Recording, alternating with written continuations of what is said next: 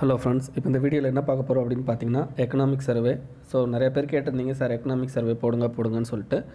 So economic survey போடலாம்னு இருக்கேன். So economic survey பார்த்திங்கன்னா டோட்டலாக 21 சாப்டர் இருக்குது.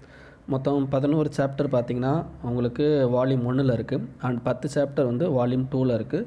ஸோ இது வந்து 4 வீடியோ, ஓகேங்களா? 4 வீடியோவாக இந்த ஃபஸ்ட் வீடியோவில் 5 சாப்டர் இருக்கும். ஸோ அடுத்தடுத்த வீடியோவில் வந்து உங்களுக்கு 5, 5, 6 அந்த மாதிரி மொத்தம் 21 சாப்டரையும் வந்துன்னா 4 வீடியோவாக அப்லோட் பண்ணலான்னு இருக்கோம், ஓகேங்களா? ஸோ இந்த 4 வீடியோ வந்துன்னா உங்களுக்கு பார்த்துட்டு நீங்கள் படிக்கணும்னா படிங்க, இல்லாட்டி ஏன்னா இப்போ இந்த வால்யூம் 1 பொறுத்த வரைக்கும் அப்படின்னு பார்த்தீங்கன்னா உங்களுக்கு மெயின்ஸ் ஓரியன்டாக தான் நிறையா இருக்கும், ஓகேங்களா? ப்ரிலிம்ஸ் ஓரியன்ட் ரொம்ப கம்மி தான், பட் ப்ரிலிம்ஸ் ஓரியன்டும் இதில் இருக்குது அண்ட் மெயின்ஸ் ஓரியன்ட் இதில் ரொம்பவே இருக்குது, ஓகேங்களா?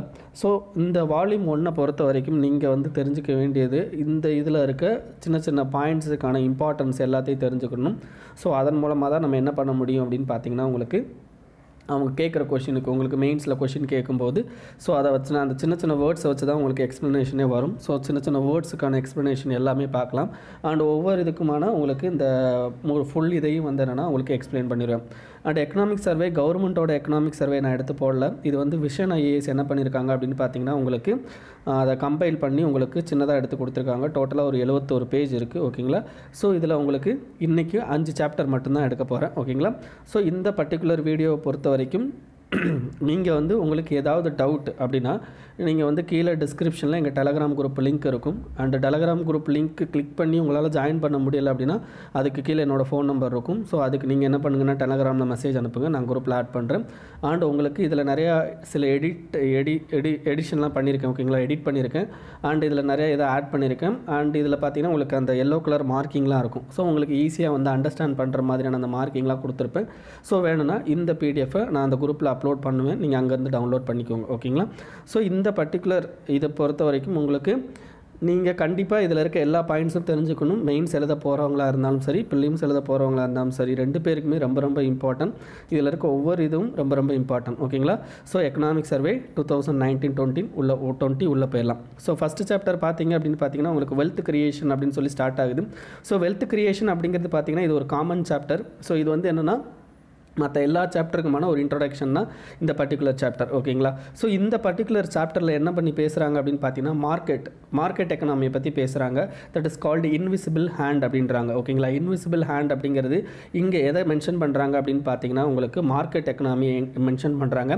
நெக்ஸ்ட் வந்து ஹேண்ட் ஆஃப் த்ரஸ்ட் அப்படிங்கிற ஒரு வார்த்தையை யூஸ் பண்ணுறாங்க. அப்படின்னா என்ன அர்த்தம் அப்படின்னா ட்ரஸ்ட்டு. இந்த பர்டிகுலர் ட்ரஸ்ட் அப்படிங்கிறது என்னென்னா கவர்மெண்ட் ப்ரைவேட் எக்கனாமி, அதாவது மார்க்கெட் எக்கனாமிக்கு மேலே வைக்கிற ட்ரஸ்ட், ஓகேங்களா?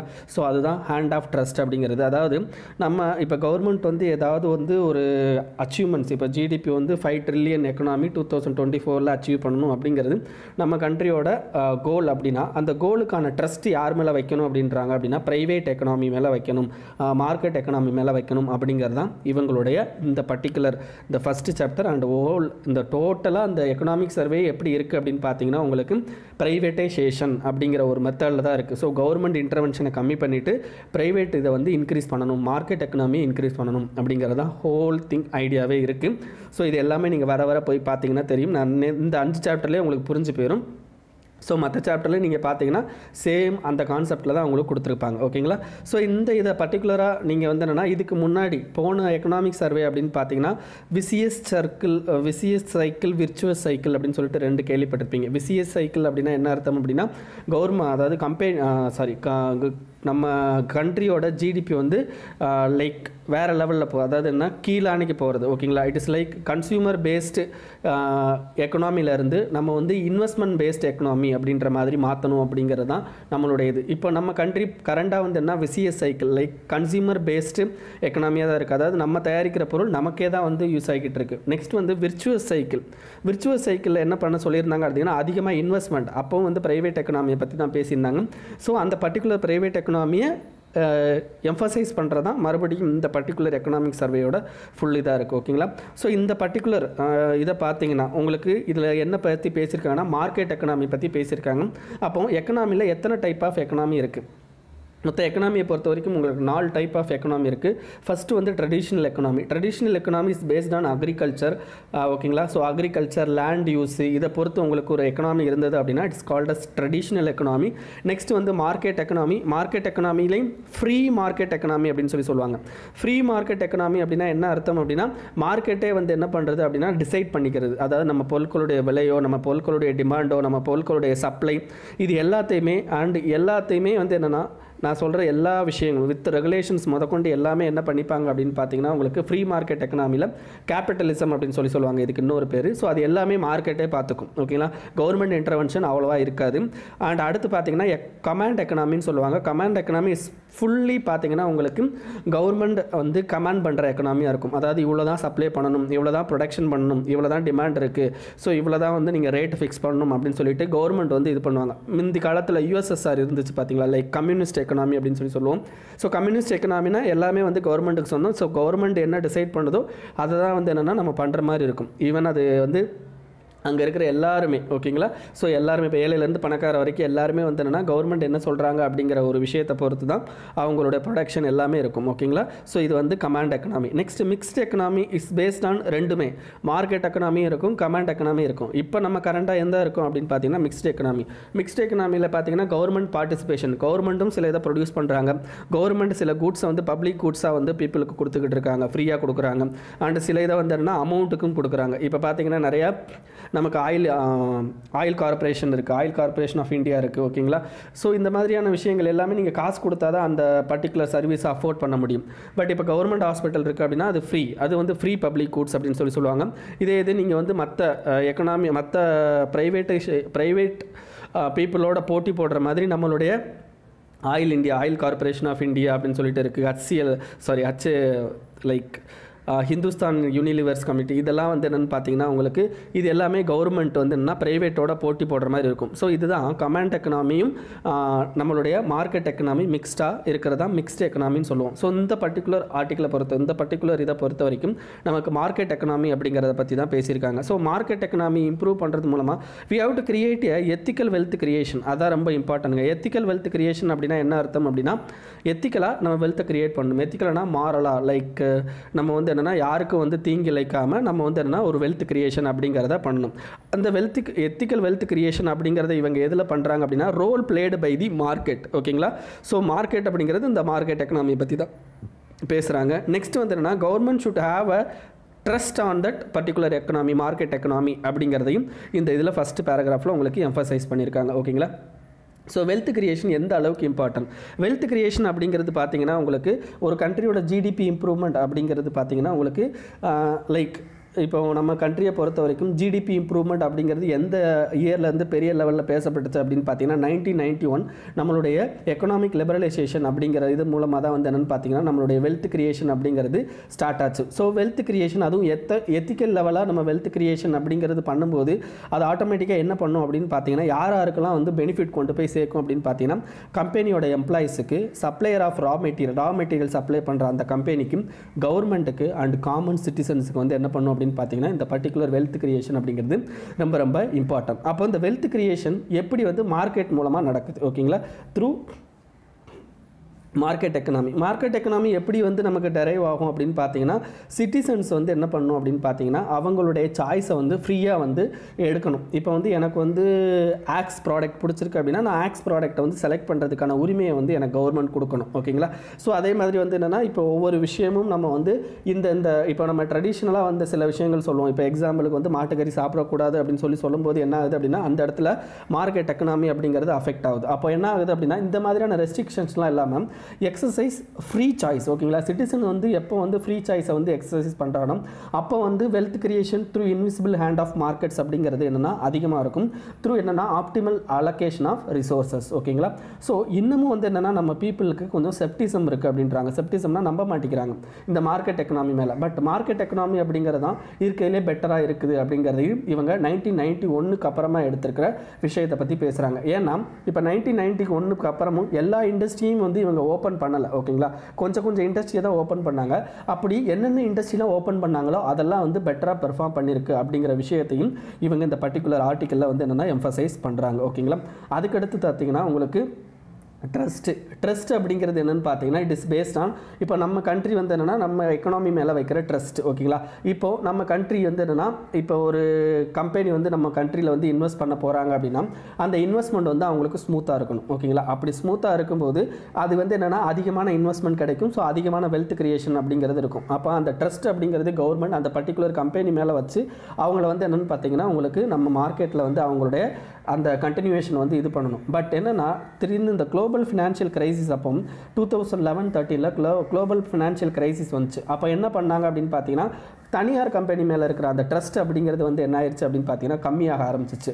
அப்படி கம்மியாக ஆரம்பிச்சதுனால நம்ம என்ன பண்ணிட்டோம், நிறைய எக்கனாமியை க்ளோஸ்டு எக்கனாமியை கன்வெர்ட் பண்ணுறதுக்கு நம்ம ட்ரை பண்ணோம். பட் அந்த க்ளோஸ்டு எக்கனாமி எதுக்கு வழிவகை செஞ்சிச்சு அப்படின்னு பார்த்தீங்கன்னா கரப்ஷன் அப்படிங்கிறது இன்க்ரீஸ் பண்ணுச்சு அப்படின்றாங்க ஓகேங்களா. ஸோ கரப்ஷன் அப்படிங்கிறது பார்த்தீங்கன்னா கரப்ஷன் பெர்செப்ஷன் இண்டெக்ஸ் அப்படின்னு சொல்லிட்டு ஒரு இண்டெக்ஸ் இருக்குது. அது யார் வெளியிடுவாங்க அப்படின்னு பார்த்தீங்கன்னா டிரான்ஸ்பரன்சி இன்டர்நேஷனல் அப்படிங்கிற ஒரு NGO வெளியிடுவாங்க. ஆஸ் பர் தட் 0 அப்படிங்கிற ஒரு கோல் வந்து அச்சீவ் பண்ணாங்க அப்படின்னா 0 கரப்ஷன் ஓகேங்களா. 100 அப்படிங்கிறது பார்த்தீங்க அப்படின்னா உங்களுக்கு சாரி 0 அப்படிங்கிறது ஹையர் கரப்ஷன் 100 அப்படிங்கிறது பார்த்தீங்கன்னா லோயர் கரப்ஷன் ஓகேங்களா. ஸோ அப்போ என்ன ஆகுது அப்படின்னு பார்த்தீங்கன்னா இந்த பர்டிகுலர் குளோபல் ஃபினான்ஷியல் கிரைசிஸ் அப்போ நம்ம என்ன பண்ணோம் அப்படின்னா நிறைய க்ளோஸ்ட் எக்கனாமியாக போனோம். ஸோ க்ளோஸ்ட் எக்கனாமி இந்த சென்ஸ் நிறையா ப்ரைவேட் கம்பெனி உள்ளே வரும்போது அவன்கிட்ட நிறையா வந்து நம்ம வந்து கரப்ஷன் அதிகமாக கேட்குறது, உனக்கு இந்த கம்பெனி இந்த இடத்துல வைக்கணுமா பண்ணி என்ன பண்ணி எனக்கு வந்து இது பண்ணு. ஸோ அப்போ எக்கனாமி அவன் டெவலப் பண்ணுவாங்கிற ட்ரஸ்ட் அவன் மேலே இல்லாமல் நம்ம என்ன பண்ணிட்டோம் அப்படின்னா அவன்கிட்ட நிறைய கரப்ஷன் அப்படின்ற மாதிரியான விஷயங்கள் வந்து இதாக ஆரம்பிச்சிச்சு. ஸோ அதனால் அந்த நேரத்தில் நமக்கு கரப்ஷன் பெர்செப்ஷன் இண்டெக்ஸ் அப்படிங்கிறது பார்த்திங்கன்னா ரொம்ப லோ லெவலில் இருந்தது அப்படின்றதையும் இவங்க சொல்கிறாங்க ஓகேங்களா. ஸோ அப்போ என்ன பண்ணணும் நமக்கு வந்து என்னென்னா கண்டிப்பாக வந்து என்னென்னா அந்த ட்ரஸ்ட் அப்படிங்கிறத வந்து என்ன பண்ணுறாங்க அப்படின்னா இவங்க பப்ளிக் ஹூட்ஸாக வந்து என்னென்னா இவங்க இந்த இடத்துல வந்து அனௌன்ஸ் பண்ணுறாங்க. பப்ளிக் ஹூட் அப்படிங்கிறது என்னென்னு பார்த்தீங்கன்னா இது வந்து எல்லாத்துக்கும் பொதுவானது அப்படின்னா இப்போ ட்ரஸ்ட் அப்படிங்கிறத பப்ளிக் ஹூட்டாக கொண்டு வராங்க அப்படின்னு பார்த்தீங்கன்னா உங்களுக்கு லைக் எல்லார் மேலேயும் வந்து என்னென்னா அவங்க ட்ரஸ்ட் வைக்கிறாங்க. லைக் ப்ரைவேட் கம்பெனிஸ் எல்லார் மேலேயும் வந்து என்னென்னா ஒரு விதமான ட்ரஸ்ட் வைக்கிறாங்க. அந்த ஹை ட்ரஸ்ட் என்ன ஆகுது அப்படின்னு பார்த்தீங்கன்னா எக்கனாமிக் ஆக்டிவிட்டியை ஃப்ளரிஷ் பண்ணுது ஓகேங்களா, அதாவது இன்க்ரீஸ் பண்ணுது அப்படிங்கிறது அண்ட் அவங்களுடைய பொட்டன்ஷியலையும் ஆப்பர்ச்சுனிட்டியும் இன்க்ரீஸ் பண்ணுது அப்படின்னு சொல்கிறாங்க. ஸோ பப்ளிக் ஹூட் அப்படின்னு சொல்லிட்டோம் அப்படின்னா இது என்னன்னா காமன் டு ஆல் ஓகேங்களா.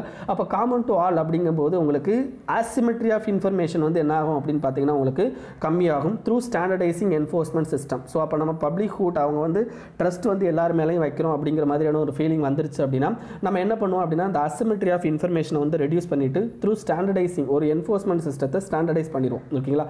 அதே மாதிரி பார்த்தீங்கன்னா நம்ம கண்ட்ரியில் குவாலிட்டி ஆஃப் சூப்பர்விஷன் அப்படிங்கிறதும் இன்க்ரீஸ் ஆயிரும். பிகாஸ் நம்ம த்ரூ இந்த பர்டிகுலர் RBI SEBI IBPA இது எல்லாமே வந்துன்னா த்ரூ இப்போ குவான்டிட்டி லெவலாக இருக்கட்டும் அண்ட் குவாலிட்டி லெவலாக இருக்கட்டும் நம்மளுடைய அந்த சூப்பர்விஷன் அப்படிங்கிறது ஹையர் லெவலில் இருக்கும் பிகாஸ் ஆஃப் ட்ரஸ்ட் அப்படிங்கிறதையும் இவங்க சொல்லியிருக்காங்க ஓகேங்களா. ஸோ இந்த வெல்த் கிரியேஷனோட இன்ஸ்ட்ருமெண்ட் என்னென்ன ஓகேங்களா. இப்போ வெல்த் கிரியேட் பண்ணணும். அந்த வெல்த் கிரியேட் பண்ணுறதுக்கு நம்ம வந்து அதுவும் எத்திக்கல் வெல்த் கிரியேஷன் பண்ணணும் ஓகேங்களா. அந்த வெல்த் கிரியேட் பண்ணணும்னா என்னென்ன மாதிரியான இன்ஸ்ட்ருமெண்ட்ஸ் இருக்குது இதுதான் அடுத்த 10 யூனிட்டும் ஓகேங்களா. அந்த 10 யூனிட்டோட தலைப்பு தான் உங்களுக்கு இந்த இதில் வரிசையாக கொடுத்துருப்பாங்க. அது எல்லாத்தையுமே நம்ம பின்னாடி பார்க்க போகிறோம் ஓகேங்களா. ஸோ தனியாக இங்கே பார்க்காம நம்ம எல்லாத்தையும் அங்கே பார்க்கலாம். பட் இந்த 10 யூனிட்டோட அந்த தலைப்பு கொடுத்துருக்காங்க பார்த்தீங்களா. அந்த இடத்துல இந்த 10 யூனிட் தலைப்பை நீங்கள் படித்து பார்த்தீங்கன்னா எல்லாமே பிரைவேட்டைசேஷன் ஆஃப் எக்கனாமி அப்படின்ற மாதிரி தான் இருக்கும் ஓகேங்களா. ஸோ இந்த பர்டிகுலர் இதுக்கு கன்க்ளூஷன் கொடுத்துருக்காங்க. So we have to achieve 5 trillion economy அப்படிங்கிறத நம்ம இந்தியாவோட கோல் இப்போதைக்கு ஆஸ்பிரேஷன் அப்படின்னு பார்த்தீங்கன்னா 5 ட்ரில்லியன் எக்கனாமி அச்சீவ் பண்ணணும். அப்படி 5 ட்ரில்லியன் எக்கனாமி அச்சீவ் பண்ணணும் அப்படின்னா we have to create a wealth ஓகேங்களா. அப்போ வெல்த் அக்வயர் பண்ணும்போது நமக்கு ஆட்டோமேட்டிக்காக அந்த வெல்த் யாருக்கெல்லாம் பெனிஃபிட் ஆகுதுன்னு ஆல்ரெடி சொன்னோம். சிட்டிசன்ஸுக்கு, கவர்மெண்ட்டுக்கு, ரா மெட்டீரியல் சப்ளையருக்கு and as well as company ஓனர்ஸ்க்கு எல்லாத்துக்குமே வந்து என்னென்னா ஈக்குவலாக வந்து என்னென்னா அந்த ஷேர் அப்படிங்கிறது கிடைக்கும் அப்படிங்கிறதான் இந்த பர்டிகுலர் இதில் கன்க்ளூஷனாக கொடுத்துருக்காங்க. ஸோ அதுக்கடுத்து ட்ரஸ்ட்டோட definition as per the survey என்ன பண்ணியிருக்காங்க அப்படின்னா ட்ரஸ்ட் அப்படிங்கிற வார்த்தைக்கு டெஃபினிஷன் கொடுத்துருக்காங்க. ட்ரஸ்ட் அப்படிங்கிறது இட் இஸ் நான் எக்ஸ்க்ளூடபிலிட்டி அப்படின்னா நமக்கு எக்ஸ்க்ளூட் பண்ணுறது யாரையாவது வந்து என்னென்னா யார் மேலேயாவது ட்ரஸ்ட்டை வந்து இது பண்ணுறது அப்படிங்கிறது. ஸோ அது நமக்கு கிடையாது. அண்ட் நான் ரிவைல் கன்சம்ஷன் அதுக்கடுத்து நான் ரிவைல்ஸ் கன்சம்ஷன் அப்படிங்கிறது என்னென்னு பார்த்தீங்கன்னா இப்போ என்னென்னா ஒரு சிட்டிசன் வந்து என்னென்னா அந்த பர்டிகுலர் பப்ளிக் ஹூட்ஸை வந்து அவன் வந்து அச்சீவ் பர்டிகுலர் அந்த ட்ரஸ்ட்டை வந்து அவன் வந்து கேட்கணும் அப்படின்னா he don't need any extra cost ஓகேங்களா. ஸோ எக்ஸ்ட்ரா காஸ்ட் இல்லாமல் அவனால் வந்து அந்த ட்ரஸ்ட்டை வந்து அச்சீவ் பண்ண முடியும் த்ரூ கவர்மெண்ட் மூலமாக ஓகேங்களா. அதுக்கடுத்து நான் ரிஜெக்டபிள் அப்படின்னா எல்லா பீப்புளுக்கும் எல்லா காமன் சிட்டிசனுக்கும் இட் இஸ் நாட் ரிஜெக்டபிள் அப்படின்னு சொல்லிட்டும் இந்த இதில் சொல்லியிருக்காங்க ஓகேங்களா. ஸோ இதுக்கு அடுத்து என்னென்னா எக்கனாமி, அதாவது நம்ம ஃபஸ்ட்டு ஹிஸ்டாரிக்கலில் இருந்து நம்மளுடைய எக்கனாமிக் பாலிசி அப்படிங்கிறது பார்த்தீங்க அப்படின்னா ட்ரஸ்ட்டை பேஸ்டாக தான் இருக்குது ஓகேங்களா. இப்போ மச்சுவெளி அப்படின்னு சொல்லி இதெல்லாமே நீங்கள் எங்கே படிப்பீங்க அப்படின்னா எத்திக்ஸில் படிப்பீங்க. இந்த 4 முக்கியமான 3 பேரை கொடுத்துருக்காங்க. ஒன்று மச்சுவேலி, இன்னொன்று அரிஸ்டாட்டில், இன்னொன்று கௌட்டில்யா. இந்த 3 பேரை பற்றியும் நீங்கள் எத்திக்ஸில் படிப்பீங்க. இந்த மச்சுவேலி அப்படிங்கிறவர் பார்த்தீங்கன்னா மனுஷங்களை நம்பவே மாட்டார். மனுஷங்க எல்லாருமே டிஸ்ஹானஸ்ட் அப்படின்னு சொல்லுவார். அப்போ டிஸ்ஹானஸ்ட்டாக இருக்கிறான் அப்படின்னா கண்டிப்பாக அவன் மேலே என்ன பண்ணணும், அவனுக்கு அதிகமாக ரெகுலேஷன் கொடுக்கணும். And he needs some penalties ஓகேங்களா. ஸோ ஆர்டர் அண்ட் பெனால்ட்டிஸ் வந்து போடணும் அப்படின்னு சொல்லிட்டு கொடுத்துருப்பாரு. ஸோ அவர் வந்து ட்ரஸ்ட் வந்து எப்படி வச்சிருக்காரு அப்படிங்கிறத பொறுத்து சொல்லியிருக்காங்க. செகண்ட் வந்து ட்ரஸ்ட் அப்படிங்கிறத அரிஸ்டாட்டில் பேசுகிறாங்க. அரிஸ்டாட்டில் என்ன சொல்லுவார் அப்படின்னு பார்த்தீங்கன்னா நல்ல லா நல்ல சிட்டிசனை உருவாக்கும் ஓகேங்களா. அப்போ நம்மளுடைய லா பேஸ்டாக வந்து என்ன சிட்டிசனுடைய கேரக்டர் அப்படிங்கிறது சேஞ்ச் ஆகும். கேரக்டர் அண்ட் ஹேபிட்டேட்ஸ் எல்லாமே சேஞ்ச் ஆகும். ஸோ அப்போ நம்மளுடைய லா அப்படிங்கிறது என்னென்னு பார்த்தீங்கன்னா இட் ஷுட் பி லைக் நமக்கு வந்து என்னென்னு பார்த்தீங்கன்னா நம்ம மனசில் இருந்தே லைக் எத்தனைனா இப்போ நம்ம ஒரு ஆக்ட் போடுறாங்க அப்படின்னா அந்த ஆக்டை வந்து எல்லோரும் வந்து அப்சர்வ் பண்ணணும். அந்த ஆக்டை வந்து எல்லோரும் அக்செப்ட் பண்ணணும் ஓகேங்களா. ஸோ நம்மளை ரிச்சுவலாக அக்செப்ட் பண்ண வைக்கணும். அப்படி அக்செப்ட் பண்ண வைக்கும்போது தான் அந்த பர்டிகுலர் லா வந்து குட் லா அப்படிங்கிற மாதிரியே இது இருக்கும் ஓகேங்களா. அப்படி அந்த குட் லா தான் வந்து என்னென்னா சிட்டிசன்ஸை வந்து என்னென்னா நல்ல சிட்டிசனாக கிரியேட் பண்ணும். ஸோ அப்படிப்பட்ட லாவை வந்து இவங்க கொண்டு வரணும். நெக்ஸ்ட் கௌட்டில்யாங்கிறது ரொம்ப முக்கியமான விஷயம். ஸோ கௌட்டில்யா என்ன சொல்லுவார் அப்படின்னு பார்த்தீங்கன்னா அவர் அந்த காலத்திலே வந்து என்னென்னு பார்த்தீங்கன்னா இன்விசிபிள் ஹேண்டை பற்றி அவர் இது பண்ணியிருப்பார். அதாவது என்னென்னா லைக் 2 பேருக்கும் லைக் இப்போ பார்த்தீங்கன்னா அவர் ஒரு இதை பற்றி பேசியிருப்பார். என்னென்னா அன்விக்ஸ்கி அப்படிங்கிற வார்த்தையை யூஸ் பண்ணியிருப்பார். இது என்னென்னா ஃபிலாசபிக்கல் அண்ட் எத்திக்கல் ஃப்ரேம் ஒர்க்கை பற்றி, அதாவது மியூச்சுவல் சிம்பத்தி ஓகேங்களா. இப்போ 2 பேருக்கான அந்த ட்ரஸ்ட் அப்படிங்கிறது என்னென்னு பார்த்தீங்கன்னா மியூச்சுவல் சிம்பத்தியில் இருக்கணும் அப்படிங்கிறத பற்றி இவர் பேசியிருப்பார் ஓகேங்களா. ஸோ இதுதான் ட்ரஸ்ட் பற்றின விஷயம். ஸோ இந்த ஃபஸ்ட்டு சாப்டரை பொறுத்த வரைக்கும் நமக்கு வெல்த் கிரியேஷன் அண்ட் ட்ரஸ்ட் ஓகேங்களா. வெல்த் கிரியேஷன் த்ரூ என்னென்னா உங்களுக்கு மார்க்கெட் எக்கனாமி மூலமாக பண்ணுறது. செகண்ட் வந்து என்னென்னு பார்த்தீங்கன்னா ட்ரஸ்ட் ஆன் மார்க்கெட் எக்கனாமி அப்படிங்கிறத பற்றி பேசியிருப்பாங்க ஓகேங்களா. ஸோ அடுத்த சாப்டர் போயிடலாமா. அடுத்த சாப்டர் பார்த்தீங்கன்னா entrepreneurship and wealth creation at the cross roots ஓகேங்களா. நமக்கு தெரியும் ஆண்டர்பிரினர்ஷிப் அப்படிங்கிறது என்னென்னு பார்த்தீங்கன்னா இப்போ நம்ம கண்ட்ரியில் வந்து என்னென்னா புதுசாக உள்ள என்டர் ஆகிறாங்க பார்த்தீங்களா. இப்போ ஒவ்வொருத்தரும் வந்து புதுசாக கம்பெனி கிரியேட் பண்ணுறாங்களா, they are called as entrepreneurship ஓகேங்களா. ஸோ ஆண்டர்பிரினர்ஷிப் அப்படிங்கிறது ஒரு பெரிய கம்பெனி வைக்கணுமா அப்படின்னா அப்படி கிடையாது. ஆண்டர்பிரினர்ஷிப் அப்படிங்கிறது என்ன பார்த்தீங்கன்னா சின்ன கம்பெனிஸ், அதுவும் ஃபார்மல் ஆண்டர்பிரினர்ஷிப். ஃபார்மல் தாங்க ரொம்ப முக்கியம். இப்போ இன்ஃபார்மல் எக்கனாமி எவ்வளோ தான் கிரியேட் ஆனாலும் உங்களுக்கு வந்து அதிகமான வந்து வெல்த் ஜென்ரேஷன் அப்படிங்கிறது பெரிய லெவலில் வந்து நமக்கு கை கொடுக்காது. இப்போ வீட்டிலேருந்து ஒரு ஊறுகாய் பாக்கெட் போட்டு நீங்கள் விற்கிறதுக்கும் அதை வந்து ஒரு ஃபார்மல் ஒரு ஆர்கனைசேஷன் மாதிரி வச்சு நீங்கள் ஒரு ஊறுகாய் பாக்கெட் போடுறது அப்படிங்கிறது மாதிரியான விஷயங்கள் டிஃப்ரென்ஸாக இருக்கும். ஏன்னா நீங்கள் ஃபார்மலாக வைக்கும்போது தான் என்ன ஆகுது அப்படின்னு பார்த்தீங்கன்னா ஆட்டோமேட்டிக்காக அங்கே இருக்கிற லேபருக்கு சோஷியல் செக்யூரிட்டி அப்படிங்கிறது கிடைக்கும். அண்ட் அவங்களுடைய ஜாபோட அந்த ஸ்டெபிலிட்டி அப்படிங்கிறது அதிகமாக இருக்கும். அப்போ ஃபார்மல் ஆண்டர்பிரினர்ஷிப் ஆக்டிவிட்டீஸ் அப்படிங்கிறது வெல்த் ஜென்ரேஷனில் ரொம்ப இம்பார்ட்டன்ட். ஸோ வெல்த் ஜென்ரேஷன் மட்டும் இல்லைங்க, எம்ப்ளாய்மெண்ட் க்ரோத்துக்காக இருக்கட்டும், டிரைவர்ஸ் அதாவது அந்த ஸ்பேஷியல் டிஸ்ட்ரிபியூஷன் அப்படிங்கிறது at the bottom of the administrative level எல்லாமே வந்து என்னென்னா பெட்டராக இருக்கும் அப்படிங்கிறது தான் இதில் சொல்லியிருக்காங்க ஓகேங்களா. ஸோ இப்போ நம்ம கண்ட்ரி எந்த மாதிரியான நிலைமையில் இருக்குது அப்படிங்கிறத பார்த்துட்டு ஸோ ஆண்டர்பிரினர்ஷிப் அண்ட் ஜிடிபி எப்படி இருக்குன்னு நம்ம பார்க்கலாம். இந்தியா வந்து இப்போ 3rd largest entrepreneurship ego system. First யாருன்னா Brazil and south Korea, second, third வந்து இந்தியா ஓகேங்களா. இப்போ நம்ம இதில் வந்து என்ன ஈவன் 2014 நம்ம வந்து அந்த நியூ ஃபார்ம்ஸ் வந்து கிரியேட் ஆகுது பார்த்தீங்களா, அது வந்து இன்க்ரீஸ் ஆகிட்டே இருக்குது. பர்டிகுலராக எங்கே அதிகமாக நியூ ஃபார்ம்ஸ் கிரியேட் ஆகுதுன்னா சர்வீஸ் செக்டரில் கிரியேட் ஆகுது அப்படின்றாங்க ஓகேங்களா. ஸோ இதுக்கு அடுத்து வந்து என்னென்னு பார்த்தீங்கன்னா ஆண்டர்பிரினர்ஷிப் இன்டென்சிட்டி அப்படிங்கிற ஒரு வார்த்தைக்கு மென்ஷன் பண்ணியிருக்காங்க. முக்கியமாக வந்து பார்த்துக்கோங்க, இது வந்து உங்களுக்கு ப்ரிலிம்ஸில் மேபி கேட்கலாம் ஓகேங்களா. ஆண்டர்பிரினியரியல் இன்டென்சிட்டினா என்ன மீனிங் அப்படின்னா 1000 ஒர்க்கர்ஸுக்கு எத்தனை நியூ ஃபார்ம்ஸ் வந்து ரிஜிஸ்டர் ஆகிருக்கு அப்படிங்கிறது தான் ஓகேங்களா. 1000 worker number of new forms register per year per 1000 workers ஓகேங்களா. அதுவும் ஃபார்மல் எக்கனாமியை பற்றி தான் பேசியிருக்காங்க. பட் இந்தியாவை பொறுத்த வரைக்கும் இது வந்து கம்பேர்ட் டு லோ ஓகேங்களா. லோ டெவலப்டு எக்கனாமிஸை பொறுத்த வரைக்கும் நம்ம கண்ட்ரியோட அந்த ஆண்டர்பிரினர்ஷியல் இன்டென்சிட்டி அப்படிங்கிறது ரொம்ப கம்மியாக தான் இருக்குது அப்படின்னு சொல்கிறாங்க. நம்மளுடைய ஆண்டர்பிரினர்ஷிப் அப்படிங்கிறது எங்கே அதிகமாக இருக்குது அப்படின்னு பார்த்தீங்கன்னா இன்ஃபார்மல் எக்கனாமியில் அதிகமாக இருக்குது அப்படின்றாங்க ஓகேங்களா. ஓகே இதுதான் வந்து என்ன பேசிக்காக நம்ம கண்ட்ரியோட இப்போதைக்கு நிலைமை. இப்போ என்ன சொல்ல போகிறாங்க அப்படின்னா ஆண்டர்பிரினர்ஷிப்பும் ஜிடிபியும் எப்படி வந்து கம்பைண்டாக இருக்குது அப்படிங்கிறத சொல்ல போகிறாங்க. இப்போ நம்ம எந்த அளவுக்கு ஆண்டர்பிரினர்ஷிப் ஆக்டிவிட்டி இன்க்ரீஸ் பண்ணுறோமோ அந்த அளவுக்கு நம்மளுடைய ஜிடிடிபி அப்படின்னா gross domestic district product, like சின்ன ஒரு கிராஸ் ரூட் லெவலில் இவங்க பேசுகிறாங்க, அதனால தான் டிஸ்ட்ரிக்ட் அப்படின்னு எடுத்திருக்காங்க. நமக்கு ஜிடிபிங்கிறது நார்மலாக தெரியும், பட் டிஸ்ட்ரிக்ட் அப்படிங்கிறது கிராஸ் ரூட் லெவல், அவ்வளோதான், வேறு எதுவும் ரொம்ப டிஃப்ரென்ஸ்லாம் இல்லை. ஒரு டிஸ்ட்ரிக்ட்டுக்கு ஜிடிபி எவ்வளோ அப்படிங்கிறது தான், ஓகேங்களா. அப்போது ஒரு 10% of increase in registration of new forms, ஓகேங்களா.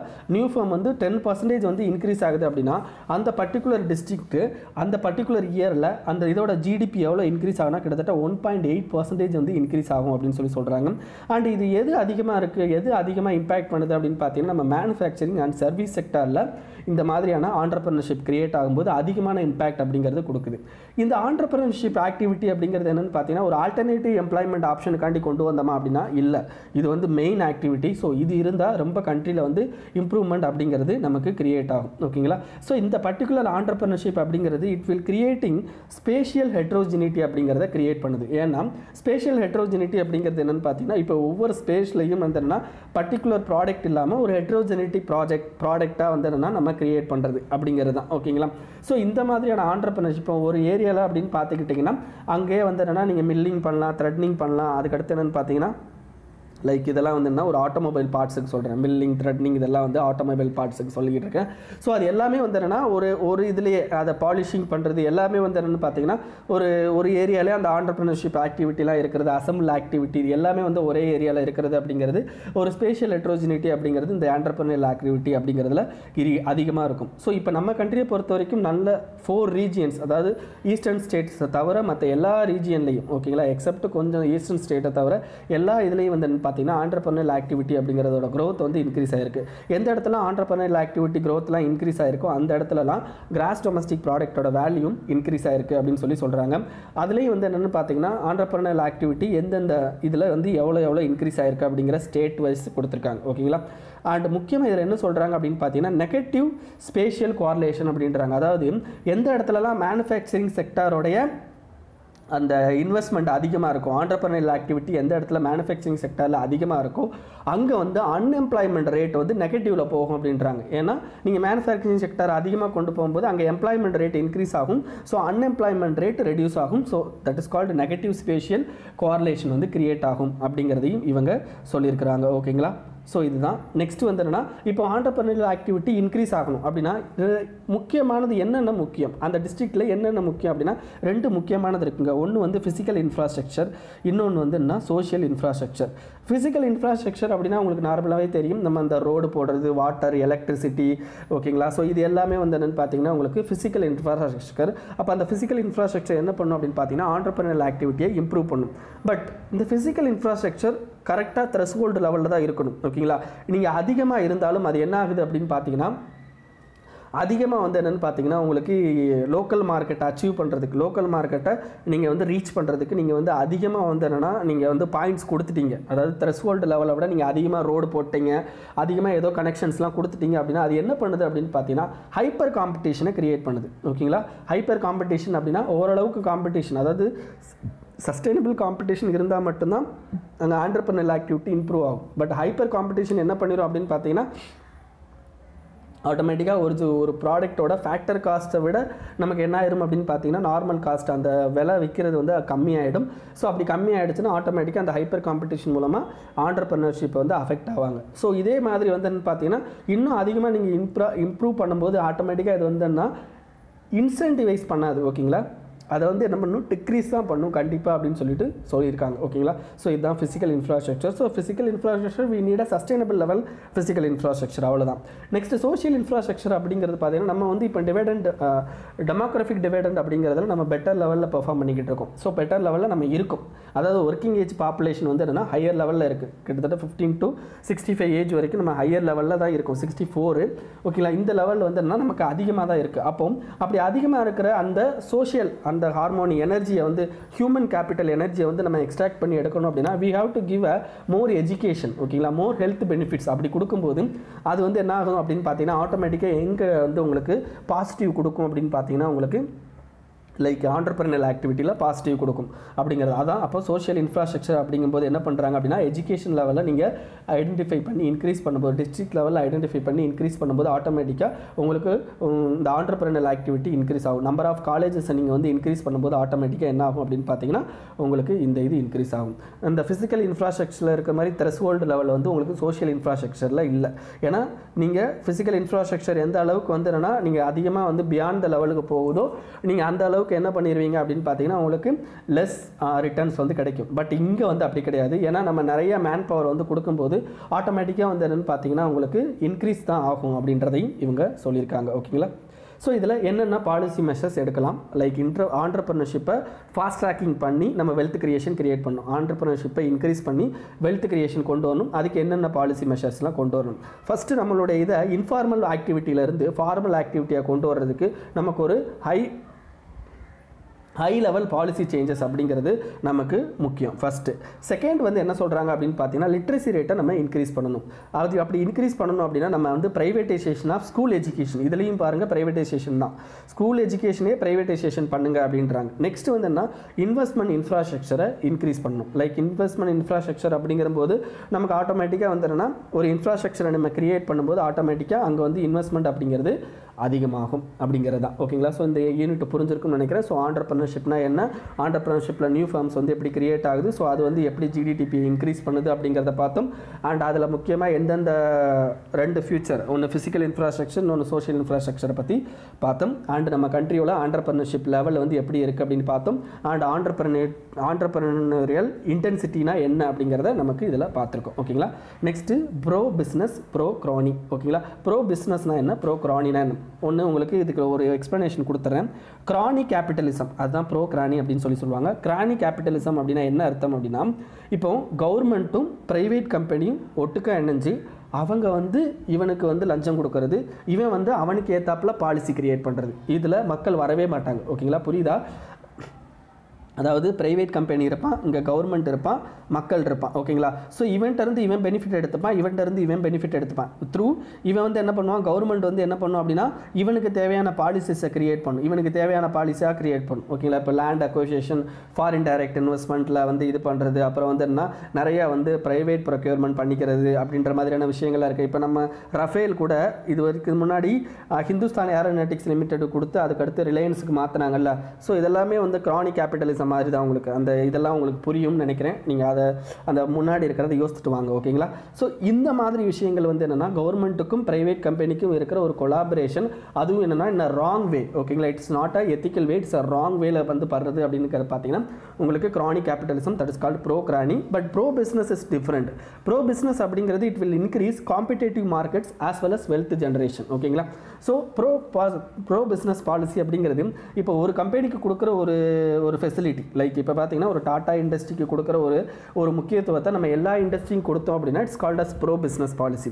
இப்போ டாடா இண்டஸ்ட்ரி வந்து இப்போ உப்பு தயாரிக்கிறான், ஒரு எக்ஸாம்பிளுக்கு சொல்கிறேங்க, ஏன்னா டாட்டா வந்து நல்லவர் தான், பட் நான் ஒரு எக்ஸாம்பிளுக்கு சொல்கிறேன். ஓகேங்களா?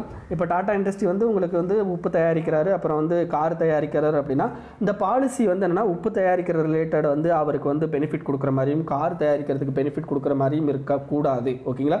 இவங்க கொடுக்குற அந்த ஃபாரின் டைரக்ட் இன்வெஸ்ட்மெண்ட்டோ இவங்க கொண்டு வர ஒரு பாலிசி மெஷரோ எல்லாத்துக்கும் டோட்டலாக எல்லா ப்ரொடியூசர்ஸுக்கும் வந்து என்னென்னா இது பண்ணுற மாதிரி இருக்கணும். ஓகேங்களா? இப்போ ஒரு எக்ஸாம்பிளுக்கு சொல்கிறேன். இப்போ டாட்டா வந்து அவருடைய உப்பில் வந்து லைக் இவ்வளோ வந்து அயோடின் யூஸ் பண்ணுறாரு, ரிலையன்ஸ் வந்து அவர் உப்பில் வந்து இவ்வளோ அயோடின் யூஸ் பண்ணுறாரு. ஓகேங்களா? இப்போ இவர் கொடுக்குற அந்த அயோடின் லெவலுக்கு வந்து இன்சென்டிவ்ஸ் கொடுத்துட்டு அவர் கொடுக்குற அயோடின் லெவலுக்கு இன்சென்டிவ்ஸ் கொடுக்காம விடுறது, இட்ஸ் லைக் ப்ரோ கிரானி. ஓகேங்களா? ப்ரோ கிரானி அப்படின்ற சொல்கிறது இதுதான். இது ப்ரோ பிஸ்னஸ் அப்படிங்கிறது ரெண்டு பேர்த்துக்கும் காமனாக இன்சென்டிவைஸ் பண்ணுறது. ஓகேங்களா? ஸோ அதான் ப்ரோ பிஸ்னஸ் பாலிசி அப்படிங்கிறது. இப்போ ஓகேங்களா? ஸோ ப்ரோ கிரானி பாலிசி அப்படிங்கிறது பார்த்தீங்கன்னா உங்களுக்கு காம்படிட்டிவ் மார்க்கெட்டை கிரியேட் பண்ணும், as well as wealth generation வந்து இம்ப்ரூவ் பண்ணும். ஸோ ப்ரோ கிரானிக்கு அப்படியே ஆப்போசிட் தான் வந்து என்னென்னா ப்ரோ பிஸ்னஸ்க்கு அப்படியே ஆப்போசிட் தான் ப்ரோ கிரானி பாலிசி. ஓகேங்களா? ஸோ கிரானி கேபிட்டலிசமில் உங்களுக்கு கொண்டு போயிட்டு இருந்தோம் அப்படின்னு பார்த்தீங்கன்னா நம்ம 5 ட்ரில்லியன் எக்கனாமி அச்சீவ் பண்ண முடியாது. பட் ப்ரோ பிஸ்னஸ் அப்படிங்கிறத கொண்டு போனோம் அப்படின்னா நம்ம 5 ட்ரில்லியன் எக்கனாமி அச்சீவ் பண்ண முடியும் அப்படின்றாங்க.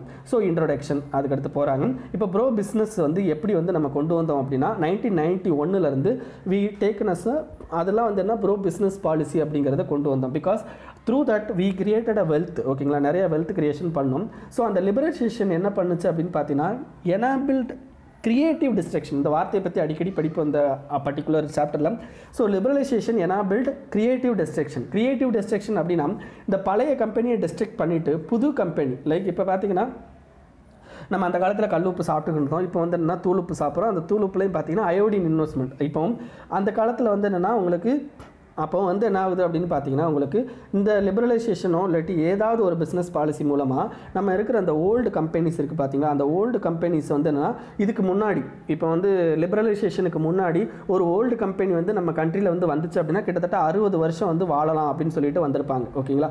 பட் இந்த பர்டிகுலர் அந்த லிபரலைசேஷன் வந்தோடனே இந்த பர்டிகுலர் கம்பெனி 12 வருஷம் மட்டும்தான் அவனுடைய ஒரிஜினல் ப்ராடக்ட்டை வச்சு வாழ முடியும். அதுக்கடுத்து அவன் என்னதாவது ப்ராடக்ட்டில் ஒரு இம்ப்ரூவ்மெண்ட் கொண்டு வரணும். அப்படி இம்ப்ரூவ்மெண்ட் கொண்டு வந்தால் தான் அவனுடைய ப்ராடக்ட்டு சேல் ஆகும். நம்ம ஒரு அம்பாசிடர் கார் வந்து என்னென்னா கிட்டத்தட்ட நம்ம கண்ட்ரியில் ஒரு 1947 முன்னாடிலேருந்து நமக்கு இருக்குது. ஸோ அம்பாசிடர் கார் 1947 1970 வரைக்கும் வந்து என்னென்னு பார்த்தீங்கன்னா 70-80 வரைக்குமே வந்து என்ன அம்பாசிடர் கார் தான் ஃபேமஸ்.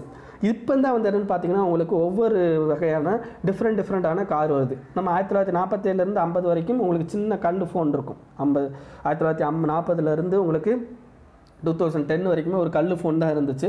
ஸோ இப்போ பார்த்தீங்கன்னா உங்களுக்கு நிறைய மாதிரியான இது கிரியேட் ஆயிடுச்சு. அப்போ என்ன ஆகுதுன்னா கிரியேட்டிவ் டிஸ்ட்ரக்ஷன். ஸோ லிபரலைசேஷன் என்ன பண்ணோம் அப்படின்னா நம்ம லிபரலைசேஷன் மூலமாக மோர் இண்டஸ்ட்ரி உள்ளே கொண்டு வரும்போது ஆட்டோமேட்டிக்காக மோர் நாலேஜ் மோர் ஸ்கில்ஸ் வந்து என்ன உள்ளே வர ஆரம்பிக்கும். அப்படி மோர் ஸ்கில் அண்ட் நாலேஜ் என்ன பண்ணும் அப்படின்னு பார்த்தீங்கன்னா கிரியேட்டிவ் டிஸ்ட்ரக்ஷன் அப்படின்னா பழைய கம்பெனி என்ன பண்ணணும் அப்படின்னா புது கம்பெனியோட போட்டி போடணும். அப்போ புது கம்பெனியோட போட்டி போடணும்னா புது கம்பெனியோட டெக்னாலஜியை அவனுடைய கம்பெனியில் இன்வெஸ்ட் பண்ணணும். அப்படி பண்ணும்போது ஆட்டோமேட்டிக்காக வந்து என்ன அவனுக்கு இதாகும். அப்போ கிரியேட்டிவ் டிஸ்ட்ரக்ஷன் என்ன பண்ணும் அப்படின்னா மார்க்கெட்டை எம்பவர் பண்ணும் அப்படின்றதையும் இவங்க சொல்கிறாங்க. மார்க்கெட்டை எம்பவர் பண்ணும் அப்படிங்கிறத இவங்க எக்ஸ்பிளனேஷன் கொடுக்குறாங்க. ஸோ மார்க்கெட்டை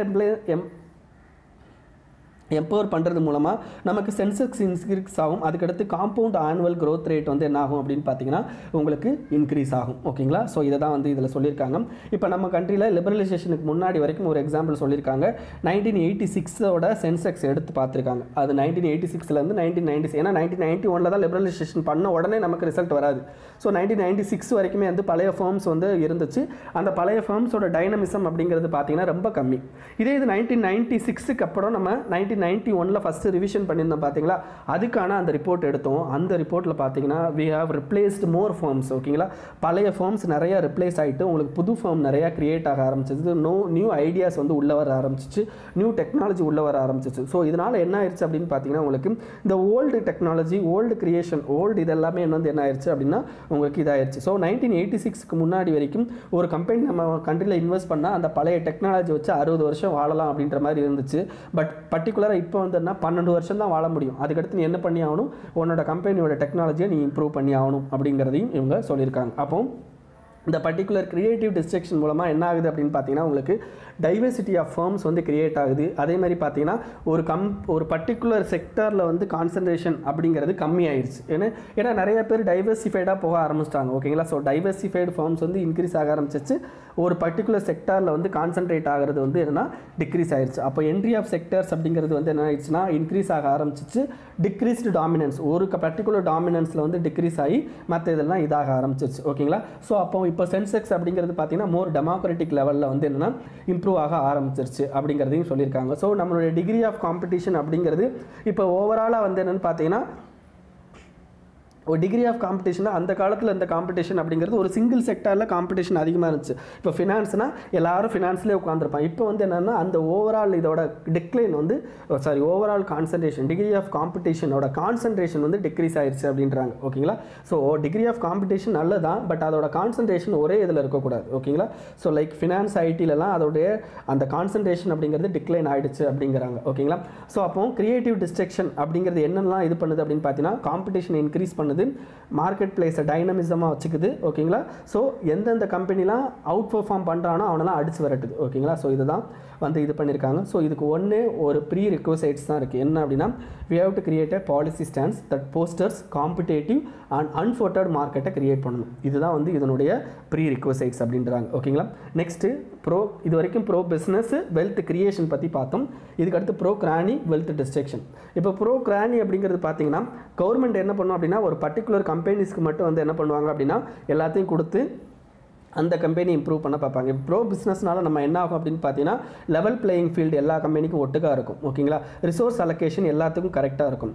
சிட்டிசன்ஸ் வந்து என்னென்னா வெல்ஃபேர் வந்து இன்க்ரீஸ் ஆகும். இது ப்ரோ கிரானியில் என்னெல்லாம் ஆகும் அப்படின்னு பார்த்தீங்கன்னா இன்கம்பண்ட் ஃபார்ம்ஸ்னால் என்ன அர்த்தம், இப்போ பர்டிகுலராக இப்போ இருக்கிற ஃபார்ம்ஸ் ஓகேங்களா, இன்கம்பண்ட் ஃபார்ம்ஸ் என்ன பண்ணும் அப்படின்னு பார்த்தீங்கன்னா அவங்க ரிசீவ் பண்ணுற அந்த இன்சென்டிவைஸ் வந்து இன்க்ரீஸ் ஆகும். ஏன்னா இருக்கிற ஃபார்ம்ஸ் என்ன பண்ணுவாங்க, அதிகமாக கவர்மெண்ட்டோட ஜாயின்ட் ஆகிட்டு இப்போ இந்த கவர்மெண்ட்டுக்கு இந்த நமக்கு தெரியும் இப்போ லேட்டஸ்ட்டாக வந்து என்னென்னா ஒரு ரிப்போர்ட் விட்டுருந்தாங்க. என்னென்னா பொலிட்டீஷியன்ஸ்க்கு வந்து என்னென்னா ப்ரைவேட் செக்டார்ஸ் வந்து கொடுக்குற அந்த அமௌண்ட் ஓகேங்களா அது வந்து இன்க்ரீஸ் ஆகிருக்கு. அதுவும் பார்த்தீங்கன்னா உங்களுக்கு வந்து பிஜேபிக்கு தான் அதிகமாக இருக்குது. கிட்டத்தட்ட வந்து 13,000 கோடியோ சம்திங் நம்ம பார்த்தோம். ஓகேங்களா, ஸோ அந்த மாதிரியான விஷயங்கள்லாம் ப்ரோ கிரானி தான் ஓகேங்களா. ஸோ இன்கம்பண்ட் இண்டஸ்ட்ரீஸ் வந்து நிறையா வந்து என்ன பண்ணுவாங்க, ப்ரிஃபரன்ஷியல் ட்ரீட்மெண்ட் வந்து அவங்களுக்கு கிடைக்கும். ஏன்னா அவன் ரொம்ப காலமாக இருக்கான், நம்ம கண்ட்ரியோட அந்த பொலிட்டீஷியன்ஸுக்கு ரொம்ப இது பண்ணுவோம். அப்போ என்னன்னா இங்கே என்ன ஆகுது அப்படின்னு பார்த்தீங்கன்னா பொலிட்டீஷியன்ஸோட கனெக்ஷன் இன்க்ரீஸ் ஆகுதே தவிர மார்க்கெட்டோட கனெக்ஷன் அப்படிங்கிறது ரெடியூஸ் ஆகிடும். ஓகேங்களா, ஸோ அப்போ ரிசோர்ஸ் அலோகேஷன் அப்படிங்கிறது எஃபிஷியண்டாக இருக்காது. அண்ட் சிட்டிசன்ஸோட வெல்ஃபேர் அப்படிங்கிறது இங்கே பெரிய லெவலில் வந்து யோசிக்க மாட்டாங்க. கிட்டத்தட்ட நம்ம கண்ட்ரியில் 75 ஃபார்ம்ஸ் வந்து அப்படி இருந்துச்சு. ஓகேங்களா, ஸோ அவங்க வந்து ப்ரோ கிரானி பாலிசியால் பெனிஃபிட் ஆனாங்க. ஓகேங்களா, அப்போ அந்த இண்டஸ்ட்ரியும் ப்ரோ கிரானி இல்லாமல் ப்ரோ பிஸ்னஸ் பாலிசினால் வந்த இண்டஸ்ட்ரியும் எந்த அளவுக்கு நம்ம கண்ட்ரியில் வந்து இதாக இருக்குது அதை ரெண்டாக பிரிக்கிறாங்க. ஒன்று connected with bro granny, unconnected அப்படின்னா அன்கனெக்டட் வித் ப்ரோ கிரானி. ஓகேங்களா, ப்ரோ கிரானியோட கனெக்ட் ஆகாதவங்க கிரானியோட கனெக்ட் ஆனவங்க. கிரானியோட கனெக்ட் ஆனவங்கனால என்ன ஆயிடுச்சு அப்படின்னு பார்த்தீங்கன்னா உங்களுக்கு அவங்களுடைய அந்த மூமெண்ட் பெர்ஃபார்மன்ஸ் எல்லாமே அவுட் பெர்ஃபார்மன்ஸாக ஆகிடுச்சு. அவங்களுடைய சென்செக்ஸ் லெவல் வந்து ரொம்ப கம்மியாகிடுச்சு. அப்படி சென்செக்ஸ் லெவல் கம்மியானாலும் அவனுடைய பர்டிகுலர் ரிட்டர்ன்ஸ் அப்படிங்கிறது அதிகம். ஏன்னா அவனுடைய சென்செக்ஸ் வந்து கம்மியானதே தவிர அவனுக்கும் கவர்மெண்ட்டுக்குமான அந்த கனெக்ஷன்ஸ் வந்து இன்க்ரீஸ் ஆகும். ஸோ அப்படி கனெக்ஷன் இன்க்ரீஸ் ஆகும்போது அவனுக்கு வர்ற காசு அதிகம், பட் பர்டிகுலராக அந்த சென்செக்ஸில் வர்ற காசு ரொம்ப கம்மியாகிடும். ஸோ இது வந்து என்ன ஆயிடுச்சு அப்படின்னா கனெக்டட் ஃபார்ம்ஸுக்கு வந்து இந்த மாதிரி ஆக ஆரம்பிச்சிச்சு. ஓகேங்களா, அப்போ கண்டிப்பாக வந்து என்ன ஆகுது அப்படின்னு பார்த்தீங்கன்னா கனெக்டட் ஃபார்ம்ஸ்னால நமக்கு காம்படிஷன் இன்னோவேஷன் அப்படிங்கிறதெல்லாம் கம்மியாகி அவங்க என்னன்னா பொலிட்டிக்கல் ரிலேஷன்ஷிப்பை அதிகமாக வச்சுப்பாங்க. ஸோ அவங்க பொலிட்டிக்கல் ரிலேஷன்ஷிப்பை அதிகமாக வச்சுக்கிறதுனால என்ன ஆகும் அப்படின்னு பார்த்தீங்கன்னா ஜென்யூன் பிஸ்னஸ் பாதிக்கப்படும், சிட்டிசன்ஸ் பாதிக்கப்படுவாங்க, இன்கம் இன்இக்வாலிட்டி அப்படிங்கிறது நம்ம கண்ட்ரியில் அதிகமாக இருக்கும். ஓகேங்களா, ஸோ இதை தவிர வந்து என்னென்னு பார்த்தீங்கன்னா அவங்க லார்ஜஸ்ட் ஷேர் ஆஃப் இதை வந்து வெல்த்தை வந்து என்ன பண்ணிப்பாங்க அப்படின்னா எக்ஸ்ட்ராக்ட் பண்ணிப்பாங்க நம்ம எக்கனாமிலேருந்து. என்னென்னா வெல்த்தை கிரியேட் பண்ணுறதுக்கு பலதான் நம்மக்கிட்ட இருந்து வெல்த்தை வந்து எக்ஸ்ட்ராக்ட் பண்ணிப்பாங்க. ஓகேங்களா, ஸோ இந்த மாதிரியான விஷயங்கள் நடக்கும். ஓகேங்களா, ஸோ இதனால் என்ன ஆயிடுது அப்படின்னு பார்த்தீங்கன்னா உங்களுக்கு பர்டிகுலர் இந்த கனெக்டட் ஃபார்ம்ஸ்க்கு என்ன ஆகும் அப்படின்னு பார்த்தீங்கன்னா டிஸ்கிரிஷனரி அலோகேஷன் பண்ணுவாங்க. டிஸ்கிரிஷன் என்னன்னா மினிஸ்டர் அவராகவே முடிவெடுத்து எந்த கம்பெனிக்காவது ஒரு பர்டிகுலர் ஆக்ஷன் இல்லாமல் ஆக்ஷனாக ஏலம் விடாமல் டைரெக்டாக வந்து இந்த கம்பெனிக்கு இந்த பர்டிகுலர் ப்ராஜெக்டை அலோகேட் பண்ணுறது. ஸோ இது வந்து 1973 வரைக்கும் பார்த்தீங்கன்னா ப்ரைவேட் கம்பெனிக்கு, அதாவது மைன்ஸ் அண்ட் இது வந்து எக்ஸாம்பிளுக்கு கோல் அலோகேஷன் எடுத்திருக்காங்க. இந்த கோல் அலோகேஷனை பொறுத்த வரைக்கும் பார்த்தீங்கன்னா மைன்ஸ் அண்ட் நேஷனலைசேஷன் ஆக்ட் 1973 இருக்குது. ஸோ இதில் வந்து ஒரு இதுதான் 1973 ஒரு ஆக்ட் இருக்குது. இந்த ஆக்டில் என்ன பண்ணியிருப்பாங்க அப்படின்னா 1993 முன்னாடி வரைக்கும் ஓகேங்களா, இந்த ஆக்ட் 1973 வந்து அப் டு 1993 வரைக்கும் என்ன இருக்கும் அப்படின்னு பார்த்தீங்கன்னா உங்களுக்கு ப்ரைவேட் கம்பெனிக்கு டிஸ்கிரிஷனரி அலோகேஷன் அப்படிங்கிறது பண்ணியிருக்காங்க. பட் அதுக்கப்புறம் பார்த்தீங்கன்னா 2015 வந்து இது பண்ணியிருப்பாங்க. ஸோ அதெல்லாமே சேஞ்ச் பண்ணி என்ன பண்ணியிருப்பாங்க அப்படின்னா காம்படேட்டிவ் அலோகேஷன் ஆக்ஷன்ஸ் ஓகேங்களா, ஸோ ஏலம் விட்டு இது பண்ணுறது ஓகேங்களா. ஸோ இதில் வந்து என்னென்னு பார்த்தீங்கன்னா உங்களுக்கு ரெண்டை பற்றி பேசியிருப்பாங்க. ஒன்று அலோகேஷன் வயா கமிட்டி, இன்னொன்று அலோகேஷன் வயா ஆக்ஷன். அலோகேஷன் வயா கமிட்டி அப்படிங்கிறது பார்த்தீங்கன்னா உங்களுக்கு இந்த டிஸ்கிரிஷனரி மூலமாக கொடுக்குறது. இன்னொன்று அலோகேஷன் வயா ஆக்ஷன் அப்படிங்கிறது எல்லா கம்பெனியையும் பார்ட்டிசிபேட் பண்ண விட்டு அதிலேருந்து பண்ணுறது. ஓகேங்களா, ஸோ இதில் என்ன ஆகும் அப்படின்னு பார்த்தீங்கன்னா ரிசிப்ட் ஆஃப் த ஃபார்ம்ஸ் வந்து இன்க்ரீஸ் ஆகும். ஓகேங்களா, பர்டிகுலர் ஃபார்ம்ஸுக்கான ரிசிப்ட் வந்து இன்க்ரீஸ் ஆகும். பட் வந்து என்னென்னா இங்கெல்லாம் அப்படி கிடையாது. இங்கே வந்து எல்லாத்துக்கும் அந்த பர்டிகுலர் ஃபார்ம்ஸுக்கான ரிசிப்ட் மட்டும் இன்க்ரீஸ் ஆகுது, கவர்மெண்ட்டோட ரிசிப்ட் இன்க்ரீஸ் ஆகும் இங்கே வந்து. ஆனால் பர்டிகுலர் ஃபார்ம்ஸுக்கான ரிசிப்ட் ரிசிப்ட்னா வருமானங்க, பர்டிகுலர் ஃபார்ம்ஸுக்கு வருமானம் இன்க்ரீஸ் ஆகும், பட் நமக்கு வந்து இன்க்ரீஸ் ஆகாது. அதே மாதிரி ஒன் டைம் பேமெண்ட் வந்து இங்கே இன்க்ரீஸ் ஆகும். அந்த பர்டிகுலர் கம்பெனிக்கு ஒரு டைரக்டருக்கு, கமிஷன்ஸுக்கு, எல்லாத்துக்குமே அந்த பர்டிகுலர் கம்பெனியோட டைரக்டருக்கும் கமிஷன்ஸுக்கும் அந்த பர்டிகுலர் கமிஷன் யார் வந்து அலோகேட் பண்ணுறானோ அவனுக்கு எல்லாத்துக்குமே காசு இன்க்ரீஸ் ஆகும். பட் இங்கெல்லாம் அப்படி கிடையாது. ஓகேங்களா, அதுக்கடுத்து வந்து என்னென்னு பார்த்தீங்கன்னா இங்கே market share of the forms வந்து டிக்ரீஸ் ஆகும். ஏன்னா மார்க்கெட் ஷேர்லாம் வச்சுக்க மாட்டாங்க. இவங்க கவர்மெண்ட் அண்ட் இவங்க ஃபேமிலிக்குள்ளே எல்லாத்தையும் பண்ணிப்பாங்க. பட் இங்கே மார்க்கெட் ஷேர் வந்து இன்க்ரீஸ் ஆகும் நீங்கள் ஆக்ஷன் மூலமாக பண்ணிங்கன்னா. ஓகேங்களா, ஸோ கோலுங்கிறது ஒரு நேச்சுரல் ரிசோர்ஸஸ். அந்த நேச்சுரல் ரிசோர்ஸோட அலோகேஷன் அப்படிங்கிறது கண்டிப்பாக வந்து என்ன உங்களுக்கு ஆக்ஷன் மூலமாக தான் இருக்கணுமே தவிர டிஸ்கிரிஷனரி அலோகேஷன் மூலமாக இருக்கக்கூடாது. இந்த பர்டிகுலர் இந்த எல்லா பாயிண்ட்டும் இதுக்கு மேலே பேசின பாயிண்ட்டை அப்படியே ரிப்பீட்டடாக கொடுத்துருக்காங்க. ஓகேங்களா. ஸோ நம்ம இதில் கடைசியாக ஒரு இது பார்த்தோம் பார்த்தீங்களா, மார்க்கெட் ஷேர் வந்து எப்படி வந்து ஆக்ஷனில் வந்து இன்க்ரீஸ் ஆகுது, எப்படி வந்து அலோகேஷனில் வந்து கம்மியாகுது அப்படிங்கிறதுக்கு டச் டிசீஸ் அப்படின்னு ஒரு இது இருக்குது. டச் டிசீஸ் அப்படின்னு சொல்லிட்டு இருக்குது. அந்த பர்டிகுலர் டச் டிசீஸ் அப்படிங்கிறது என்னென்னு பார்த்தீங்கன்னா, உங்களுக்கு நீங்கள் லைக் இப்போ ஃப்ரீ லெவலில் வந்து என்ன ரிசோர்ஸை நீங்கள் வந்து டைவர்சிஃபை பண்ணும்போது ஆட்டோமேட்டிக்காக வந்து என்ன ப்ரொடக்டிவ் பிஸ்னஸ் வந்து இன்க்ரீஸ் ஆகும் அப்படின்னு சொல்லியிருப்பாங்க. ஓகேங்களா. இந்த ப்ரோக்ரானில் முக்கியமானது பார்த்தீங்கன்னா வில்ஃபுல் டிஃபால்ட். ப்ரோக்ரானில் முக்கியமானது வில்ஃபுல் டிஃபால்ட் அப்படின்னா என்னென்னா, கவர்மெண்ட்டுக்கு தெரிஞ்ச எல்லாத்தையும் பண்ணிக்கிறது. அதே மாதிரி பார்த்தீங்கன்னா அவன்கிட்ட காசு இருக்கும், ஏதாவது ஒரு கடன் வாங்கினான்னா அந்த கடனை திருப்பி செலுத்துறதுக்கான அந்த தகுதி வந்து அவன்கிட்ட இருக்கும், பட் திருப்பி செலுத்த மாட்டான். That is called wilful default. And பார்த்தீங்கன்னா இன்னும் அதில் நிறைய இதை கொண்டு வந்தாங்க. வில்ஃபுல் டிஃபால்ட்டில் இப்போ ஒருத்தர் ஃபண்டு வாங்கியிருக்கான், ஒரு பர்டிகுலர் இம்ப்ரூவ்மெண்ட்டுக்காண்டி வாங்கியிருக்கான் அப்படின்னா அந்த பர்டிகுலர் இம்ப்ரூவ்மெண்ட்டை பண்ணாமல் அவன் இஷ்டத்துக்கு ஏதாவது யூஸ் பண்ணுறது. ஓகேங்களா. ஸோ இந்த மாதிரி பண்ணுறதும் வில்ஃபுல் டிஃபால்ட் தான். ஸோ நம்ம கண்ட்ரியில் ப்ரோக்ரானி அப்படிங்கிறது அதிகமாக இருந்ததுனால தான் என்ன ஆயிடுச்சு அப்படின்னா, உங்களுக்கு 1.4 lakh crore கிட்ட வந்து என்னென்னு பார்த்தீங்கன்னா உங்களுக்கு நான் பெர்ஃபார்மிங் அசட் அப்படிங்கிறது கிரியேட் ஆயிடுச்சு. இது பழைய லைக் போன ஆட்சியை வந்து தப்பாக பேசுகிறது தான் இது. ஓகேங்களா. ஸோ அந்த மாதிரி இது வந்து இவங்க கொடுத்துருக்காங்க. ஓகேங்களா. ஸோ வில்ஃபுல் டிஃபால்ட்டில் வந்து என்ன ஆயிடுச்சு அப்படின்னு பார்த்தீங்கன்னா, இட்ஸ் மோர் ஒபாக். அதாவது என்னென்னா, இது வந்து டிரான்ஸ்பரன்சி வந்து ரொம்ப கம்மியாக இருந்துச்சு. அதே மாதிரி பார்த்தீங்கன்னா உங்களுக்கு வில்ஃபுல் டிஃபால்ட்டோட அந்த ஷேர் அப்படிங்கிறது பார்த்தீங்கன்னா இன்க்ரீஸ் ஆக ஆரம்பிச்சிருச்சு. ஓகேங்களா. ஸோ அப்படி ஆகும்போது ஆட்டோமேட்டிக்காக வந்து என்ன ஆயிடுச்சு அப்படின்னு பார்த்தீங்கன்னா, இந்த கிரெடிட்டார் இருக்காங்க பார்த்தீங்கன்னா, இந்த கடன் கொடுக்குறவன் ரொம்ப வந்து இதாக ஆரம்பித்தான். ஸோ ஆட்டோமேட்டிக்காக என்ன ஆயிடுச்சு அப்படின்னா, காமன் மேன் ஜென்யூன் ஃபாலோவர்ஸ் வந்து இதில் கஷ்டப்பட ஆரம்பித்தாங்க. ஓகேங்களா. ஸோ இந்த so ப்ரோக்ரானியில் wilful டிஃபால்ட்டரும் one of the people. ஓகேங்களா. ஸோ அப்போ ப்ரோ பிஸ்னஸ் பாலிசி நம்ம கிரியேட் பண்ணும்போது ஆட்டோமேட்டிக்காக காம்படேட்டிவ் மார்க்கெட் வந்து நமக்கு பெட்டராக கிடைக்கும். அதே இது ப்ரோக்ரானினா அப்படியே அகெயின்ஸ்டாகவே அன்எத்திக்கலாக நமக்கு நடக்கிற விஷயம். ஓகேங்களா. அப்போ இது டோட்டலாக வந்து என்ன, ப்ரோக்ரானி ப்ரோ பிஸ்னஸ். ஸோ ப்ரோ பிஸ்னஸ்னா என்ன, அதுக்கடுத்து ப்ரோ பிஸ்னஸ் பண்ணும்போது என்ன மாதிரியான இம்ப்ரூவ்மெண்ட், அந்த லிபரலைசேஷனுக்கு அப்புறமான ப்ரோ பிஸ்னஸ் வந்து பாலிசி எப்படி இருந்தது, அண்ட் ப்ரோக்ரானினா என்ன, ப்ரோக்ரானியில் வந்து என்ன இருக்குது அப்படின்னு பார்த்துருக்கு. ஒரு எக்ஸாம்பிள் வந்து கோல் அலோகேஷன் வச்சு எக்ஸாம்பிளாக பார்த்தோம், அண்ட் வில்ஃபுல் டிஃபால்ட்டரை ஒரு எக்ஸாம்பிளாக பார்த்தோம். ஓகேங்களா. So next chapter, undermining markets when government intervention hertz more then it helps அப்படின்னு சொல்கிறாங்க. வாட் இஸ் அண்டர்மைனிங் மார்க்கெட் அப்படின்னா, மார்க்கெட் எக்கனாமியை நம்பாமல், நம்ம கவர்மெண்ட்டு மார்க்கெட் எக்கனாமியை நம்பாமல் கவர்மெண்ட் வந்து அதுக்குள்ளே அதிகமாக தலையிடுறதுனால, கவர்மெண்ட் இன்டர்வென்ஷன் அதிகமாக ஆகும்போது இட் ஹர்ட்ஸ் அப்படின்றாங்க. அதாவது இது வந்து நிறைய பாதிப்பை தான் ஏற்படுத்துதே தவிர பெனிஃபிட் வந்து கொண்டு வரலை அப்படின்றதை இவங்க எக்ஸ்பிளைன் பண்ணுறாங்க. இதுக்கு மொத்தம் 4 ஆக்டை வச்சு இவங்க வந்து என்ன பண்ணுறாங்க அப்படின்னா, கவர்மெண்ட் இன்டர்வென்ஷன் வந்து அதிகமாக இருக்கிறதுனால இந்த பர்டிகுலர் துறைகள்லாம் வந்து ரொம்ப மோசமாக செயல்பட்டுக்கிட்டு இருக்காங்க. அப்போ கவர்மெண்ட்டோட அந்த தலையீடை வந்து கம்மி பண்ணுறது மூலமாக இந்த பர்டிகுலர் இண்டஸ்ட்ரீஸ்லாம், பர்டிகுலர் ஏரியாஸ்லாம் நம்ம இம்ப்ரூவ் பண்ணலாம் அப்படிங்கிறது. அதான் பிரைவேட் எக்கனாமியை கொண்டு வர்றதுக்கு தான் இந்த பேச்சு. ஓகேங்களா. ஸோ அதில் பாருங்கள் என்னென்னா, முக்கியமாக 4 ஆக்டை பற்றி பேசுகிறாங்க. ஒன்று எசென்ஷியல் கமாடிட்டி ஆக்ட்ஸ், இன்னொன்று ட்ரக் ப்ரைஸ் கண்ட்ரோல் ஆர்டர், இன்னொன்று ஃபுட் சப்சிடி, இன்னொன்று பார்த்தீங்கன்னா வெய்வர், டெப்ட் வெய்வர். இந்த 4 பண்ணுறது மூலமாக நமக்கு என்ன ஆகுது அப்படின்னு பார்த்தீங்கன்னா, நம்ம மார்க்கெட்டை அண்டர்மைன் பண்ணிவிட்டு கவர்மெண்ட் இன்டர்வென்ஷன் அதிகமாக இருக்குது. ஸோ திஸ் இஸ் கால்டு கவர்மெண்ட்டோட அனார்கனிஸ்டிக் கவர்மெண்ட் அப்படின்னு சொல்லுவாங்க. அனாக்ரோனிஸ்டிக் கவர்மெண்ட் அப்படின்னு சொல்லுவாங்க. அனாக்ரோனிஸ்டிக் கவர்மெண்ட் அப்படிங்கிறது வச்சுன்னா ஓல்ட் ஏஜ் கவர்மெண்ட். ஓகேங்களா. ஸோ அவங்க வந்து இப்படி தான் பண்ணிக்கிட்டு இருந்தாங்க. அவங்களுடைய ட்ரெடிஷ்னலாக வந்து என்னென்னா, மக்களுக்கு நல்லது பண்ணுறேன்னு சொல்லிட்டு பண்ணுவாங்க, பட் என்னன்னா அது நெகட்டிவாக முடியும் அப்படிங்கிறது தான் இந்த பர்டிகுலர் இதுக்கு மீனிங். ஸோ அதில் 4 இது. ஃபஸ்ட்டு வந்து என்னென்னு பார்த்தீங்கன்னா essential commodities act, second drug price control order, third food subsidy, 4 வந்து ஃபுட் வெய்வர். இதை பற்றி தனித்தனியாக இந்த இதில் பார்க்க போகிறோம். ஓகேங்களா. இது எல்லாமே எந்த அளவுக்கு மோசமாக இருக்குது அப்படிங்கிறத பற்றி இவங்க எக்ஸ்ப்ளனேஷன் கொடுத்துருக்காங்க. ஸோ இந்த கண்டிப்பாக இது வந்து உங்களுக்கு மெயின்ஸில் வந்து இந்த சாப்டர் ரொம்ப முக்கியம். ஓகே, இதோட இன்ட்ரோடக்ஷன் பார்த்துடலாம். இன்ட்ரோடக்ஷனில் 2 இண்டெக்ஸை பற்றி பேசுகிறாங்க. ஒன்று இண்டெக்ஸ் ஆஃப் எக்கனாமிக் ஃப்ரீடம், இன்னொன்று பார்த்தீங்கன்னா index of global economic freedom. இந்த இண்டெக்ஸ் ஆஃப் எக்கனாமிக் ஃப்ரீடம் யார் வெளியிடுறாங்கன்னா ஹெரிட்டேஜ் ஃபவுண்டேஷன்.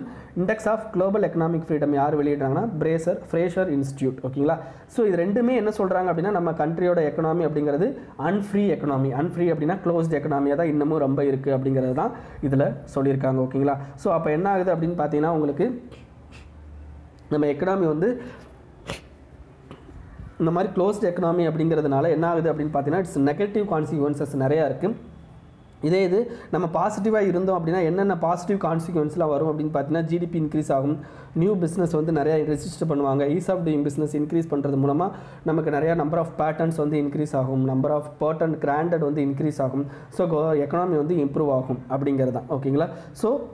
ஸோ இதில் என்ன சொல்கிறாங்க அப்படின்னு பார்த்தீங்கன்னா, உங்களுக்கு கவர்மெண்ட்டோட டைரக்ட் பார்ட்டிசிபேஷன் அப்படிங்கிறது இன்ன எக்கனாமி இன்ன மார்க்கெட், கவர்மெண்ட்டோட டைரக்ட் பார்ட்டிசிபேஷன் என்ன பண்ணுது அப்படின்னு பார்த்தீங்கன்னா, சப்ளை டிமாண்டோட ஈக்லிபிரியத்தை அஃபெக்ட் பண்ணுது. ஓகேங்களா. சப்ளை அண்ட் டிமாண்டோட ஈக்லிபிரியத்தை அப்படி அஃபெக்ட் பண்ணுது அப்படின்றாங்க.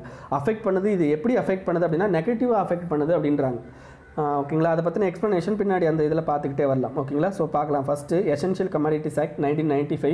இந்த பர்டிகுலர் எசென்ஷியல் கமாடிட்டி ஆக்ட்னா என்ன? அதாவது ஒரு பர்டிகுலர் ப்ராடக்ட்டை எசென்ஷியல் கமாடிட்டின்னு சொல்லிடுவாங்க. ஒரு எக்ஸாம்பிளுக்கு ஒரு ஆனியன் அப்படின்னா, இப்போ ஆனியனை எசென்ஷியல் கமாடிட்டி அப்படின்னு சொல்லிட்டு கவர்மெண்ட் அனௌன்ஸ் பண்ணுறாங்க அப்படின்ற பட்சத்தில் அந்த ஆனியனோட ப்ரொடக்ஷன், அந்த ஆனியனோட சப்ளை, டிஸ்ட்ரிபியூஷன், ட்ரேடு, காமர்ஸ், இது எல்லாத்தையும் யார் கண்ட்ரோல் பண்ணிடுவாங்க அப்படின்னு பார்த்தீங்கன்னா கவர்மெண்ட் கண்ட்ரோல் பண்ணிடும். ஓகேங்களா, ஸோ அப்போ என்ன பண்ணுவாங்க அப்படின்னு பார்த்தீங்கன்னா ரெஸ்ட்ரிக்டிங் ஹோர்டிங்கை வந்து முக்கியமாக என்ன பண்ணுவாங்க அப்படின்னு பார்த்தீங்கன்னா ஹோர்டிங்கை கண்ட்ரோல் பண்ணுவாங்க.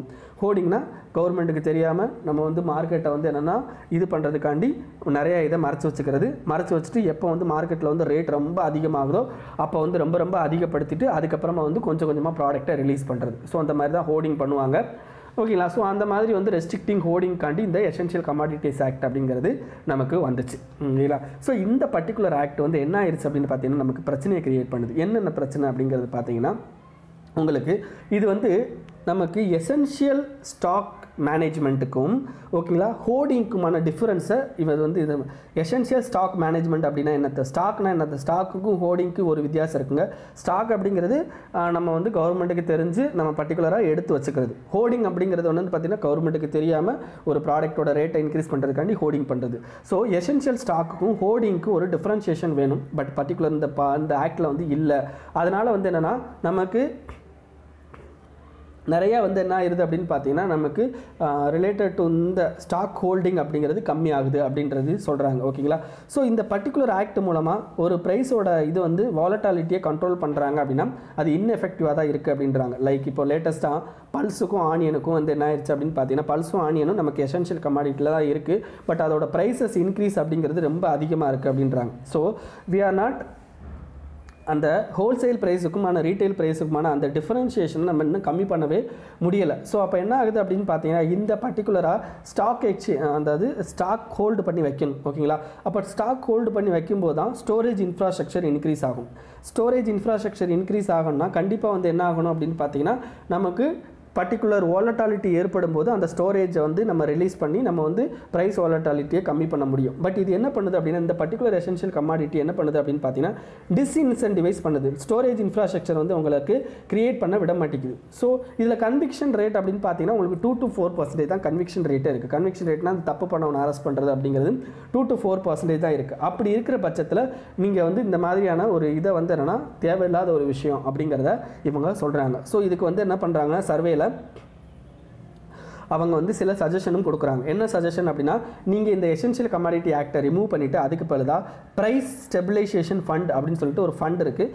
அந்த ஃபண்டை வந்து இம்ப்ரூவ் பண்ணுங்கள். அப்போ அந்த ஃபண்டுனா என்ன அப்படிங்கிறதுக்கான டீட்டெயிலு உங்களுக்கு இருக்குது. ஸோ இந்த ப்ரைஸ் ஸ்டெபிலைசேஷன் ஃபண்ட் அப்படிங்கிறது department of agriculture and cooperation and farmer வெல்ஃபேருக்குள்ளே முதல்ல கிரியேட் பண்ணியிருப்பாங்க 2014-15. அதுக்கடுத்து இதை எதுக்கு மாற்றிருப்பாங்கன்னா கன்சியூமர் அஃபேர் மினிஸ்ட்ரிக்கு மாற்றிருப்பாங்க. ஓகேங்களா, ஸோ இதோட முக்கியமான இது என்ன அப்படின்னு பார்த்தீங்கன்னா ஒரு பஃபர் ஸ்டாக்கை கிரியேட் பண்ணி வச்சுட்டு எப்போல்லாம் அந்த ப்ரைஸ் வந்து உங்களுக்கு ஃப்ளக்சுவேட் ஆகுதோ அப்போ வந்து அந்த பஃபர் ஸ்டாக்கை ரிலீஸ் பண்ணுவாங்க. இந்த பஃபர் ஸ்டாக்கை எப்படி வந்து இது பண்ணிப்பாங்க அப்படின்னு பார்த்தீங்கன்னா உங்களுக்கு ஸ்டேட் கவர்மெண்ட் அல்லது ஏதாவது ஒரு ப்ரொக்யூர்மெண்ட் ஏஜென்சி ப்ரொக்யூர் பண்ணிப்பாங்க. இந்த பர்டிகுலர் பஃபர் ஸ்டாக்கை ப்ரொக்யூர் பண்ணுறதுக்கு சென்ட்ரல் கவர்மெண்ட் என்ன பண்ணும் அப்படின்னு பார்த்தீங்கன்னா உங்களுக்கு அமௌண்ட்டை வந்து இன்ட்ரெஸ்ட்டாக பே பண்ணணும். ஓகேங்களா, ஸோ அப்படி பே பண்ணுற பட்சத்தில் நீங்கள் அந்த பர்டிகுலர் அமௌண்ட்டை வச்சு நீங்கள் என்ன பண்ணிக்கலாம் அப்படின்னா ஸ்டேட் கவர்மெண்ட் நீங்கள் வாங்கி வச்சுக்கலாம். ஸோ வாங்கி வச்சுட்டு நீங்கள் எப்பப்போலாம் வந்து அந்த ப்ரைஸோட சேஞ்சஸ் வந்து அதிகமாக வந்து இதாகுதோ அப்போல்லாம் வந்து இதை ரிலீஸ் பண்ணிக்கலாம். எவ்வளோ பஃபர் ஸ்டாக் வச்சுக்கணும் அப்படிங்கிற லிஸ்ட்டும் இதில் கொடுத்துருக்காங்க. ஓகேங்களா, ஸோ இதுதான் ப்ரைஸ் ஸ்டெபிலைசேஷன் ஃபண்டு. அதுக்கடுத்து என்ன பண்ணணும், ரெண்டாவது பாயிண்ட் என்ன சொல்கிறாங்க அப்படின்னு பார்த்தீங்கன்னா effective forecasting mechanism and stable trade policies and increasing integration of agriculture market. ஓகேங்களா, இது வந்து ஃபஸ்ட்டு முடிச்சு போச்சா. எசென்ஷியல் கமாடிட்டிஸ் ஆக்ட் 1955 பற்றி பார்த்து முடிச்சாச்சு. நெக்ஸ்ட் வந்து என்ன பார்த்தீங்கன்னா ட்ரக் ப்ரைஸ் கண்ட்ரோல். ஓகேங்களா, ட்ரக் ப்ரைஸ் கண்ட்ரோல் அப்படின்னு சொல்லிட்டு நம்ம வந்து என்ன பண்ணுறோம் அப்படின்னு பார்த்தீங்கன்னா சில ட்ரக்ஸை வந்து என்னென்னா national list of essential medicine அப்படின்னு சொல்லிட்டு யார் ப்ரிப்பேர் பண்ணுவாங்க அப்படின்னா ministry of health and family welfare create பண்ணுவாங்க. இந்த பர்டிகுலர் லிஸ்ட்டுக்குள்ளே இருக்கிற அந்த பர்டிகுலர் மெடிசன் வந்து என்ன பண்ணணும் அப்படின்னு பார்த்தீங்கன்னா நீங்கள் இவ்வளோ அமௌண்ட்டுக்கு தான் விற்கணும். ஓகேங்களா, வச்சுக்கோங்க, இவ்வளோ அமௌண்ட்டுக்கு தான் விற்கணும். அதோடைய சப்ளை எல்லாத்தையுமே யார் கண்ட்ரோல் பண்ணுவாங்க அப்படின்னு பார்த்தீங்கன்னா இந்த பர்டிகுலர் மினிஸ்ட்ரி பண்ணுவாங்க. ஸோ இதை வந்து என்னென்னா எந்த 2 டிபார்ட்மெண்ட் முக்கியமாக பார்ப்பாங்க அப்படின்னா national pharmaceutical drug pricing authority, இதோட மினிஸ்ட்ரி போய் பாருங்கள், டிஃப்ரெண்ட் மினிஸ்ட்ரி போய் செக் பண்ணி பாருங்கள். நெக்ஸ்ட் வந்து ட்ரக் ப்ரைஸ் கண்ட்ரோல் ஆர்டர். ஓகேங்களா, ஸோ இவங்க தான் 2 பேரும் வந்து என்னென்னு பார்த்தீங்கன்னா அந்த ட்ரக்ஸோட ப்ரைஸஸை வந்து கண்ட்ரோல் பண்ணுவாங்க. ஸோ இந்த ட்ரக்ஸ்லாம் என்னென்ன ட்ரக்ஸ்லாம் இதில் இருக்கும் அப்படின்னு பார்த்தீங்கன்னா மேக்ஸிமம் எசென்ஷியல் லைஃப் சேவிங் ட்ரக்ஸாக இருக்கும். பட் இதில் ஒரு 2 ட்ரக்ஸை வச்சு எக்ஸாம்பிளுக்கு எடுத்திருக்காங்க. ஒன்று கிளைகோமட், இன்னொன்று வந்து என்ன கிளிமி பராக்ஸ். ஓகேங்களா, இதில் ஒன்று வந்து என்ன இருக்குது அப்படின்னு பார்த்தீங்கன்னா உங்களுக்கு ட்ரக் ப்ரைஸ் கண்ட்ரோலுக்குள்ளே இருக்குது, அதாவது நேஷ்னல் லிஸ்ட் ஆஃப் எசென்ஷியல் மெடிசனுக்குள்ளே இருக்குது ஒன்று, இன்னொன்று வந்து அதுக்குள்ளே இல்லை. ஓகேங்களா, ஸோ அது எது அப்படின்னு சொல்லலை. பட் இதில் ரெட்டில் என்ன சொல்லிடுறாங்க அப்படின்னு பார்த்தீங்கன்னா எந்த ஒரு ப்ராடக்ட் வந்து நேஷ்னல் லிஸ்ட் ஆஃப் எசென்ஷியல் மெடிசனுக்குள்ளே இருக்கோ அதோட ரேட் வந்து கம்மியாக தான் இருக்கும். ஓகேங்களா, நல்லா ஞாபகம் வச்சுக்கோங்க அதோட ரேட். ஏன்னா அது கவர்மெண்ட் வந்து உங்களை வந்து இது ரெகுலேட் பண்ணுறதுனால கம்மியாக தான் இருக்குது. பட் என்ன ஆகுது அப்படின்னு பார்த்தீங்கன்னா இன்க்ரீசிங் ரேட், அதாவது 2005 வந்து 10 ரூபா, 2015 வந்து உங்களுக்கு 150 ரூபா அப்படின்னு சொல்லிட்டு இன்க்ரீஸ் ஆயிருக்கு. ஓகேங்களா, ஸோ ஆனால் கம்மி தான். பட் அந்த இன்க்ரீசிங் ரேட் ஆஃப் அமௌண்ட் வந்து என்ன இன்க்ரீஸ் ஆகுது. இதே இது வந்து பார்த்தீங்கன்னா ஒரு ப்ராடக்ட் எசென்ஷியல் மெடிசனுக்குள்ளே இல்லை, அதனுடைய ரேட் இன்க்ரீஸ், சப்ளை ப்ரைஸ் வந்து இன்க்ரீஸ் ஆகுது அப்படிங்கிற பார்த்தீங்கன்னா ரொம்ப கம்மி. அது பாருங்கள், அந்த நேஷனல் லிஸ்ட் ஆஃப் எசென்ஷியல் மெடிசனுக்குள்ளே இருக்கிறது 21% ஆஃப் ரேட் இன்க்ரீஸ் நடந்திருக்கு. ஆனால் பார்த்தீங்கன்னா உங்களுக்கு ஹையர் காஸ்ட்டில் இருக்கிற அந்த மெடிசனோட ரேட்டு 2.4 டைம்ஸ் தான் இன்க்ரீஸ் ஆயிருக்கு அப்படின்னு சொல்கிறாங்க.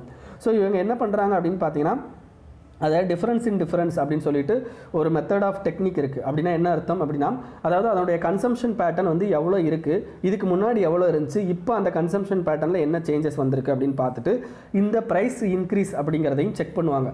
இதில் செக் பண்ணும்போது தான் தெரியுது கன்சம்ஷன் பேட்டர்னில் என்ன சேஞ்சஸும் வரல. அதே பீப்புள் தான் அதே லெவல் ஆஃப் பீப்புள் தான் கன்சியூம் பண்ணிக்கிட்டு இருக்காங்க. பட் இதோட அந்த பர்டிகுலர் அந்த ரேட் இருக்குது பார்த்தீங்களா, அந்த ப்ரைஸ் மட்டும் இன்க்ரீஸ் ஆகிருக்கு. ஓகேங்களா, அதுதான் சொல்லியிருக்காங்க. ஓகேங்களா, ஸோ இவங்க இதுக்கு சஜஷன் என்ன கொடுக்குறாங்க அப்படின்னா நீங்கள் வந்து ட்ரக் ப்ரைஸ் கண்ட்ரோல் இதை வந்து என்னென்னா ரிமூவ் பண்ணிவிட்டு நீங்கள் என்ன பண்ணுங்க அப்படின்னு பார்த்தீங்கன்னா ஓகேங்களா, ட்ரக் ப்ரைஸ் கண்ட்ரோல் ஆர்டரை ரிமூவ் பண்ணிவிட்டு நீங்கள் என்ன பண்ணுங்கள் அதுக்கு பதில் டைரக்ட் பெனிஃபிட் ட்ரான்ஸ்ஃபர் கொடுங்க. ஓகேங்களா, ஸோ டைரக்ட் பெனிஃபிட் ட்ரான்ஸ்ஃபர் கொடுங்க. டைரக்ட் பெனிஃபிட் ட்ரான்ஸ்ஃபரில் அதுக்கடுத்து என்னென்னா இன்னோவேஷனுக்கு இன்சென்டிவைஸ் கொடுங்க, மார்க்கெட் இன்டகிரேஷனை இன்க்ரீஸ் பண்ணுங்கள் அப்படின்னு சொல்கிறாங்க. நெக்ஸ்ட் வந்து என்னங்க பார்த்தோம், ஃபுட் சப்சிடி பார்த்தோம். ஃபுட் சப்சிடி அப்படிங்கிறது பார்த்தீங்கன்னா உங்களுக்கு கிரைன் மார்க்கெட்ஸ். ஓகேங்களா, ஃபுட் சப்சிடிக்குள்ளே எந்தெந்த ப்ராடக்ட்லாம் இருக்கோ அந்த ஃபுட் சப்சிடிங்கிறது என்னென்ன இப்போ நம்ம பர்டிகுலராக ஃபுட் கார்பரேஷன் ஆஃப் இந்தியா வந்து என்ன பண்ணுறாங்க அப்படின்னா 2 இதை பண்ணுறாங்க. ஒன்று வீட்டு, இன்னொன்று ரைஸ். இதோட பர்ச்சேஸு, ஸ்டோரு, டிரான்ஸ்போர்ட்டு, டிஸ்ட்ரிபியூஷன் எல்லாமே இவங்க தான் பார்த்துக்கிறாங்க. நெக்ஸ்ட்டு முக்கியமானது இது எதுக்குள்ளே வருது அப்படின்னு பார்த்தீங்கன்னா நேஷனல் ஃபுட் செக்யூரிட்டி ஆக்ட்டுக்குள்ளே வருது. ஸோ இந்த நேஷனல் ஃபுட் செக்யூரிட்டி ஆக்ட் மூலமாக 75% of rural population and 50% of urban பாப்புலேஷனுக்கு நம்ம கொடுத்தாங்க. ஸோ இப்படி கொடுக்கும்போது ஆட்டோமேட்டிக்காக என்ன ஆகுது அப்படின்னு பார்த்தீங்கன்னா ஃபுட் கார்பரேஷன் ஆஃப் இந்தியா நிறையா வீட்டையும் ரைஸையும் ப்ரொக்யூர் பண்ணி ஸ்டோர் பண்ண வைக்க வேண்டிய இருக்குது. அப்படி ஸ்டோர் பண்ணுறதுல கிட்டத்தட்ட 40 to 50% ஆஃப் டோட்டல் மார்க்கெட் சப்ளஸை யார் வந்து ப்ரொக்யூர் பண்ணிக்கிறாங்க அப்படின்னா ஃபுட் கார்பரேஷன் ஆஃப் இந்தியா. இது வந்து ஆட்டோமேட்டிக்காக இந்த 2 கிரைனுக்குமான அந்த மோனோபோலி எங்கே கிரியேட் ஆகிடுதுன்னா கவர்மெண்ட் வந்து மோனோபோலி ஆகிடுது. ஸோ அப்படி ஆகும்போது ஆட்டோமேட்டிக்காக நமக்கு பெரிய லெவலில் வந்து பிரச்சனைகள் கிரியேட் ஆகுது. அது என்ன பண்ணுது அப்படின்னு பார்த்தீங்கன்னா இந்த ப்ரைவேட் செக்டார் பீப்புளோட அந்த investment related to procurement, storage, processing இதுக்கெல்லாம் வந்து என்ன ஆகுது அப்படின்னு பார்த்தீங்கன்னா நெகட்டிவ் கான்சிக்வன்சஸை இது நமக்கு கொடுக்குது. அப்போ என்ன ஆகுது அப்படின்னு பார்த்தீங்கன்னா உங்களுக்கு ஃபுட் கார்பரேஷன் ஆஃப் இந்தியா வந்து என்ன பண்ணணும் அப்படின்னா நிறைய ப்ரொக்யூர்மெண்ட்டு, டிஸ்ட்ரிபியூஷன் இதுக்கெல்லாம் வந்து நான் நிறையா காஸ்ட்டு செலவு பண்ணுறாங்களா. ஸோ ஃபுட் சப்சிடிக்கு கொடுக்குற காசு எல்லாமே அந்த ஃபுட் கார்பரேஷன் ஆஃப் இந்தியாவோட ஸ்டோரேஜ் இதுக்கெல்லாமே போயிடுது. ஸோ இதனால் நமக்கு என்ன ஆகுது அப்படின்னு பார்த்தீங்கன்னா ஃபுட் கிரெயின் எக்கனாமியோட காஸ்ட் வந்து இன்க்ரீஸ் ஆக தான் தெரியுதே தவிர கம்மியாகலை. அதே மாதிரி ஃபுட் கார்பரேஷன் ஆஃப் இந்தியாவோட அந்த எஃபிஷியன்சி அப்படிங்கிறது ரொம்ப லோ லெவலில் தான் இருக்குது. ஸோ இன்எஃபிஷியன்சி அதிகமாக இருக்குது அப்படின்னு சொல்கிறாங்க. அப்போ நம்ம அக்ரிகல்ச்சர் ரிலேட்டடாக நம்ம வந்து நிறையா பப்ளிக் இன்வெஸ்ட்மெண்ட் பண்ணும்போது ஆட்டோமேட்டிக்காக இது நெகட்டிவாக தான் வந்து என்னது கொண்டு போகுதே தவிர நமக்கு வந்து பாசிட்டிவாக கொண்டு போகல. அப்படின்னா என்ன அர்த்தம் அப்படின்னா இப்போ பர்டிகுலர் அந்த வீட்டு அண்ட் ரைஸோட அந்த டிமாண்ட் அப்படிங்கிறது கம்மியாயிடுச்சு. ஓகேங்களா, பர்டிகுலர் வீட்டு ரைஸோட டிமாண்ட் வந்து கம்மியாயிடுச்சு. பட்டு அந்த ப்ரொடக்ஷன் லெவல் இன்க்ரீஸ் ஆகிடுச்சு. அப்படின்னா என்ன அர்த்தம், கவர்மெண்ட் எப்படியா இருந்தால் நம்ம ப்ரொடியூஸ் பண்ணிட்டோம்னு வைங்களேன், இந்த வீட்டையும் ரைஸையும் வந்து என்ன கவர்மெண்ட்டே ப்ரொக்யூர் பண்ணிப்பாங்க. அதனால் நமக்கு எந்த பிரச்சனையும் கிடையாது. அதனால் நம்ம வந்து வீட்டையும் ரைஸையுமே வந்து என்ன பண்ணுவோம் அப்படின்னா எல்லோரும் வந்து இது பண்ணுறாங்க. ஸோ அதுக்கான டிமாண்ட் வந்து கம்மியாயிடுச்சு. பட் டிமாண்ட் எதுக்கு அதிகமாக இருக்குன்னா அந்த பல்சஸுக்கு, அந்த பருப்பு வகைகளுக்கு அதிகமாக இருக்குது. பட் பல்ஸை வந்து யாருமே வந்து food corporation of India procure பண்ணுறதில்லை. அதனால் ப்ரைஸ் வாலட்டாலிட்டி அதிகமாக இருக்கிறதுனால இவங்க என்ன பண்ணுறாங்க, எல்லாருமே வந்து என்ன இந்த மாதிரியான விஷயங்களே வந்து என்ன, அதாவது ரைஸையும் வீட்டையும் மட்டும்தான் வந்து என்ன ப்ரொடியூஸ் பண்ணுறாங்க. ஸோ இதனால் நம்ம நிறையா பல்ஸை வந்து இம்போர்ட் பண்ண வேண்டிய சூழ்நிலைக்கு தள்ளப்பட்டிருக்கும். அப்போ என்ன ஆகுது அப்படின்னு பார்த்தீங்கன்னா இது நெகட்டிவாக வந்து என்ன ஆகுது அப்படின்னு பார்த்தீங்கன்னா உங்களுக்கு அக்ரிகல்ச்சர் செக்டாரில் கொண்டு போகுது அப்படின்றதையும் இவங்க சொல்லியிருக்காங்க. ஓகேங்களா. ஸோ அப்போ இதுக்கான சஜஷனை வந்து அவங்க கொடுக்குறாங்க. என்னென்ன சஜஷன் அப்படின்னா நீங்கள் வந்து இன்சென்டிவைஸ் கொடுக்குறீங்களா, டைரக்ட் இன்வெஸ்ட்மெண்ட் சப்சிடி கொடுங்க, டைரக்ட் சப்சிடி கொடுங்க, அதுவும் இந்தந்த கிராப்புக்குன்னு கொடுக்காதீங்க, எல்லா கிராப்புக்கும் கொடுங்க, கிராப் நியூட்ரல் வேணும் அப்படின்றாங்க. நெக்ஸ்ட் வந்து என்னென்னு பார்த்தீங்கன்னா இந்த நேஷனல் ஃபுட் செக்யூரிட்டி ஆக்டில் வந்து 70% ரூரல் 40% அர்பன் நீங்களா, நீங்கள் 50% அர்பன் நீங்களா, அப்படி போகாதீங்க. டோட்டலாக 20% ஆஃப் பாட்டம் ஏரியாவில் இருக்கிற பீப்புளுக்கு மட்டும் கொடுங்க அப்படின்றாங்க. அதேமாதிரி கண்டிஷனல் கேஷ் ட்ரான்ஸ்ஃபர் கொடுங்க அப்படின்றாங்க. கண்டிஷனல்னா நீங்கள் இதுக்கு தான் யூஸ் பண்ணணும், இதுக்கு தான் யூஸ் பண்ணணும் அப்படின்னு சொல்லிட்டு கண்டிஷனல் கேஷ் ட்ரான்ஸ்ஃபர் கொடுங்க. இப்போ கொடுக்குறாங்க பார்த்தீங்களா, என்ன பிஎம் கிஷானில் அமௌண்ட் 2000 கொடுக்குறாங்களா, 6000 மொத்தமாக கொடுக்குறாங்க. ஸோ 2000 கொடுக்குறாங்களா, இந்த பர்டிகுலர் 6000 வந்து கண்டிஷனல் கேஷ் ட்ரான்ஸ்ஃபர் கிடையாது. அப்படின்னா என்ன அர்த்தம், அந்த கேஷ் அமௌண்ட்டை நீங்கள் எதுக்குனாலும் யூஸ் பண்ணிக்கலாம். ஓகேங்களா. பட் கண்டிஷனல் கேஷ் ட்ரான்ஸ்ஃபர் அப்படின்னா நீங்கள் இதுக்கு தான் யூஸ் பண்ணணும் அப்படிங்கிற அந்த ரெஸ்ட்ரிக்ஷன்ஸ் இருக்கும். ஓகேங்களா. ஸோ அந்த கண்டிஷனல் கேஷ் ட்ரான்ஸ்ஃபரோட அமௌண்ட்டை கொடுங்க அப்படின்றதையும் இந்த இதில் எக்ஸ்பிளைன் பண்ணியிருக்காங்க. ஸோ இவங்க சஜஷனாக கொடுத்துருக்காங்க. நெக்ஸ்ட்டு அக்ரிகல்ச்சரல் மார்க்கெட்டிங்கை நீங்கள் இம்ப்ரூவ் பண்ணுங்கள், ட்ரேட் லெவலை இம்ப்ரூவ் பண்ணுங்கள். அப்படி பண்ணும்போது ஆட்டோமேட்டிக்காக வந்து என்னென்னா உங்களுக்கு இம்ப்ரூவ் ஆகும் அப்படின்றதையும் இவங்க சொல்லியிருக்காங்க. நெக்ஸ்ட் வந்து என்ன, டெப்ட் வேவர். டெப்ட் வேவர் வந்து என்னென்னா இப்போ வந்து நிறையா கவர்மெண்ட் வந்து என்ன பண்ணுறாங்க அப்படின்னா டெப்ட்டை வேவ் பண்ணுறாங்க.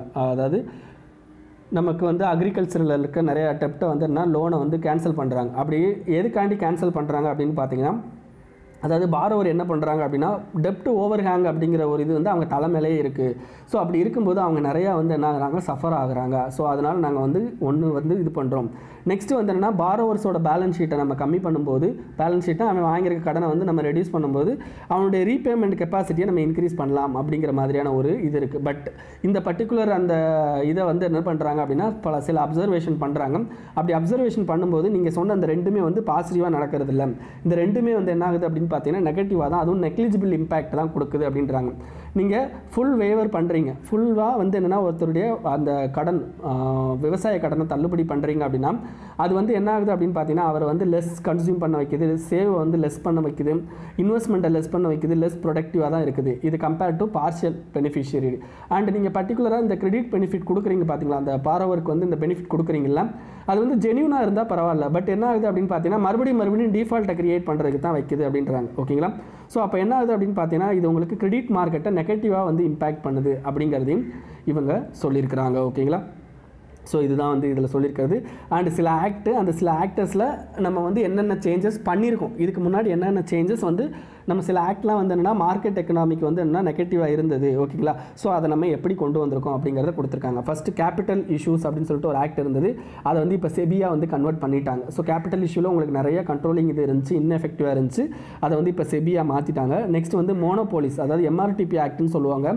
இந்த எம்ஆர்டிபி ஆக்ட் வந்து என்ன ஆயிடுச்சு அப்படின்னு பார்த்தீங்கன்னா உங்களுக்கு நிறையா மோனோபோலி அப்படின்னு சொல்லிட்டு நிறையா கம்பெனியோட இன்வெஸ்ட்மெண்ட்டை தடுத்துச்சு. பட் இப்போ வந்து எம்ஆர்டிபி ஆக்டை வந்து கேன்சல் பண்ணிவிட்டு காம்படிஷன் ஆக்ட் அப்படின்னு சொல்லிட்டு கொண்டு வந்துட்டாங்க. ஓகேங்களா. நெக்ஸ்ட் வந்து ஃபாரின் எக்ஸ்சேஞ்ச், அதாவது ஃபெரா அப்படின்னு சொல்லுவாங்க, ஃபாரின் எக்ஸ்சேஞ்ச் ரெகுலேஷன் ஆக்ட் அப்படின்னு சொல்லிட்டு. ஸோ இதில் வந்து நீங்கள் ஃபாரின்லேருந்து ஒரு அமௌண்ட் வருது அப்படின்னா அது நிறையா ரெஸ்ட்ரிக்ஷன் இருந்துச்சு. பட் இது இப்போ என்னமா மாற்றிட்டாங்க அப்படின்னா ஃபாரின் எக்ஸ்சேஞ்ச் மேனேஜ்மெண்ட், அதாவது ஃபெமாவாக மாற்றிட்டாங்க. ஓகேங்களா. ஸோ இதுக்கடுத்து அர்பன் லேண்ட் சீலிங் ஆக்ட்னு ஒன்று இருந்துச்சு. அந்த ஆக்ட் மூலமாக என்ன ஆகுது அப்படின்னா உங்களுக்கு ரொம்ப slum creation, artificial land creation இதெல்லாமே நிறைய பிரச்சனைகள் வர ஆரம்பிச்சிச்சு. ஸோ அதை வந்து ரிமூவ் பண்ணிட்டாங்க. அண்ட் இன்னும் என்னென்னலாம் வந்துன்னா நம்ம கவர்மெண்ட் வந்து பண்ணணும் அப்படிங்கிறத சொல்லியிருக்காங்க. ஒன்று வந்து ஃபேக்ட்ரி ஆக்ட் 1945 மாற்றணும். ஏன்னா அதில் வந்து என்னென்னு பார்த்தீங்கன்னா ஹெல்த், சேஃப்டி அண்ட் என்வைரன்மெண்ட்டுக்கு வந்து நிறைய பிரச்சனைகள் வருது, லேபர் விஷயத்தில் பிரச்சனை வருது. ஸோ அதுக்கு படுத்து புதுசாக occupational safety, health and working condition code அப்படின்றத கொண்டு வரணும் அப்படின்றாங்க. Next sick textile undertaking act 1974 இருக்குது. அதாவது என்ன சிக்னா என்ன அர்த்தம், டெக்ஸ்டைல்ஸ் வந்து என்ன மோசமாக செயல்பட்டுக்கிட்டு இருக்கிற டெக்ஸ்டைல்ஸை நம்ம என்ன பண்ணுவாங்க, கவர்மெண்ட்டே எடுத்து நடத்துவாங்க அப்படின்றது தான் இந்த நேஷனல் செக்ஷன் ஆக்ட். அதை அப்படி பண்ணாதீங்க, அதுக்கு பொழுது வேறு நேஷனல் டெக்ஸ்டைல் கார்பரேஷன் அப்படிங்கிறத இது பண்ணி அது மூலமாக வந்து கொண்டு வாங்க அப்படின்னு சொல்கிறாங்க. ஓகேங்களா. Next recovery of dept due to banks and financial institutions, அதை வந்து என்னென்னா நம்ம இப்போ ஐபிசியாக மாற்றிருக்கோம், நான் பெர்ஃபார்மிங் அசட்டை வந்து இது பண்ணுறதுக்காண்டி. ஓகேங்களா. ஸோ அதை வந்து இது பண்ண சொல்லியிருக்காங்க, அதை இன்னும் கொஞ்சம் இன்டெகிரேட் பண்ண சொல்லியிருக்காங்க. நெக்ஸ்ட்டு ரைட் டு ஃபேர், அதாவது லேண்ட் அக்விசிஷன் ஆக்ட், இது 2000 ஆக்ட் இந்த 13 தான் இருக்குது. பட் லேண்ட் அக்விசிஷன் அப்படிங்கிறது பார்த்தீங்கன்னா உங்களுக்கு இன்னமும் நம்ம கண்ட்ரியில் ரொம்ப கஷ்டமான விஷயம். ஸோ அதை வந்து நம்ம சேஞ்ச் பண்ணுறது மூலமாக நிறையா வந்து ப்ரைவேட் இன்வெஸ்ட்மெண்ட்டை கொண்டு வர முடியும் அப்படின்றாங்க. ஓகேங்களா. ஸோ இந்த ரெண்டை நீங்கள் ரீட் பண்ணி பாருங்கள், உங்களுக்கு புரியும். அண்ட் இதில் கன்க்ளூஷன் என்ன அப்படின்னு பார்த்தீங்கன்னா உங்களுக்கு ஆல்ரெடி நம்ம சொல்ல மாதிரி தான் கவர்மெண்ட்டோட இன்டர்வென்ஷன் அப்படிங்கிறது பார்த்திங்கன்னா ஓரளவுக்கு பெனிஃபிட் கொடுக்குறதா தான் இருக்கணும். பட் நம்மளுடைய கவர்மெண்ட் இன்டர்வென்ஷன் அப்படிங்கிறது மார்க்கெட் ஃபெயிலியர் தான் கிரியேட் பண்ணுது அப்படின்னு சொல்கிறாங்க. அப்போ கவர்மெண்ட் இன்டர்வென்ஷனை தேவையில்லாத இடத்துலேருந்து ரிமூவ் பண்ணணும் அப்படிங்கிறத இந்த பர்டிகுலர் சாப்டரோட இது. ஓகேங்களா.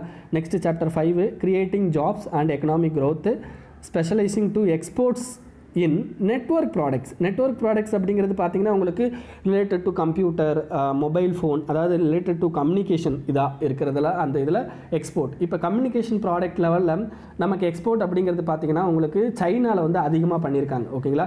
ஸோ சைனாவில் அதிகமாக பண்ணுறது மூலமாக அவங்களுக்கு கிராஸ் வேல்யூ செயின், அவங்களுடைய cross value added wealth creation அப்படிங்கிறது ரொம்ப இன்க்ரீஸ் ஆகிருக்கு. ஓகேங்களா. ஸோ அதுவும் அவங்க பார்த்திங்கன்னா லேபர் இன்டென்சிவ் எக்ஸ்போர்ட் தான் வைக்கிறாங்க. அப்படின்னா என்ன அர்த்தம் அப்படின்னா இந்த பர்டிகுலர் நெட்வொர்க் ப்ராடக்ட்லேயே அசம்பிளி ப்ராடக்ட்டை வந்து அசம்பிள் பண்ணுறது. இப்போ ஒரு செல்ஃபோன் இருக்குது அப்படின்னா அந்த செல்ஃபோனோட உதிரி பாகங்கள் தயாரிக்கிறதுல அந்த செல்ஃபோனை கரெக்டாக கடைசியான அந்த அசம்பிள்டு ப்ராடக்ட்டை வந்து என்னென்னா நம்ம செய்யும்போது அந்த அசம்பிள்டு ப்ராடக்ட் என்ன ஆகுது அப்படின்னு பார்த்தீங்கன்னா நிறையா லேபர் இன்டென்சிவ். பட் இந்த பர்டிகுலர் அந்த அதாவது என்ன இன்புட் ப்ராடக்ட் இருக்குது பார்த்தீங்களா, அந்த இன்புட் ப்ராடக்ட் மோர் ஸ்கில் லெவல் ப்ராடக்ட். இப்போ நம்ம கண்ட்ரியில் பொறுத்த வரைக்கும் நிறையா வந்து இன்புட் லெவலில் மாதிரி தான், அதாவது நம்ம வந்து உதிரி பாகங்கள் தான் அதிகமாக செஞ்சுக்கிட்டு இருக்கோம். பட் நம்ம வந்து என்ன பண்ணணும் அப்படின்னா லேபர் இன்டென்சிவ் எக்ஸ்போர்ட்ஸ்க்கு வந்து இன்க்ரீஸ் ஆகணும் அப்படின்னு சொல்கிறாங்க. ஓகேங்களா. லேபர் இன்டென்சிவில் உங்களுக்கு பிரைமரி எஜுகேஷன் இருந்தாலே போதும், உங்களுக்கு நிறையா ஸ்கில் ரிலேட்டட் இது வந்து இருக்கணும்னு அவசியம் இல்லை. பட் வந்து உங்களுக்கு இந்த இன்டர்மீடியட் இண்டஸ்ட்ரீஸ்க்கு வந்து ஸ்கில் டெவலப்மெண்ட் அப்படிங்கிறது அதிகமாக தேவைப்படும். ஓகேங்களா. ஸோ இப்போ சைனாவுக்கும் யூஎஸ்க்கும் நிறையா ட்ரேட் வார் போய்கிட்டு இருக்கிறதுனால இந்த சமயத்தில் நம்ம வந்து இதை வந்து நம்ம பர்டிகுலராக யூசேஜ் பண்ணிக்கணும். ஏன்னா நிறையா கம்பெனிஸ் வந்து என்னென்னா இதுக்கு முன்னாடி அசம்பிள் வந்து சைனாவில் பண்ணால் ரொம்ப லோ காஸ்ட்டு அப்படின்றது நிறையா பேர் சைனாவில் பண்ணிக்கிட்டு இருந்தாங்க. ஸோ இப்போ நம்ம கண்ட்ரி என்ன பண்ணணும் அப்படின்னு பார்த்தீங்கன்னா இந்த இதை நமக்கு சாதகமாக மாற்றணும் அப்படின்றதையும் இவங்க சொல்லியிருக்காங்க.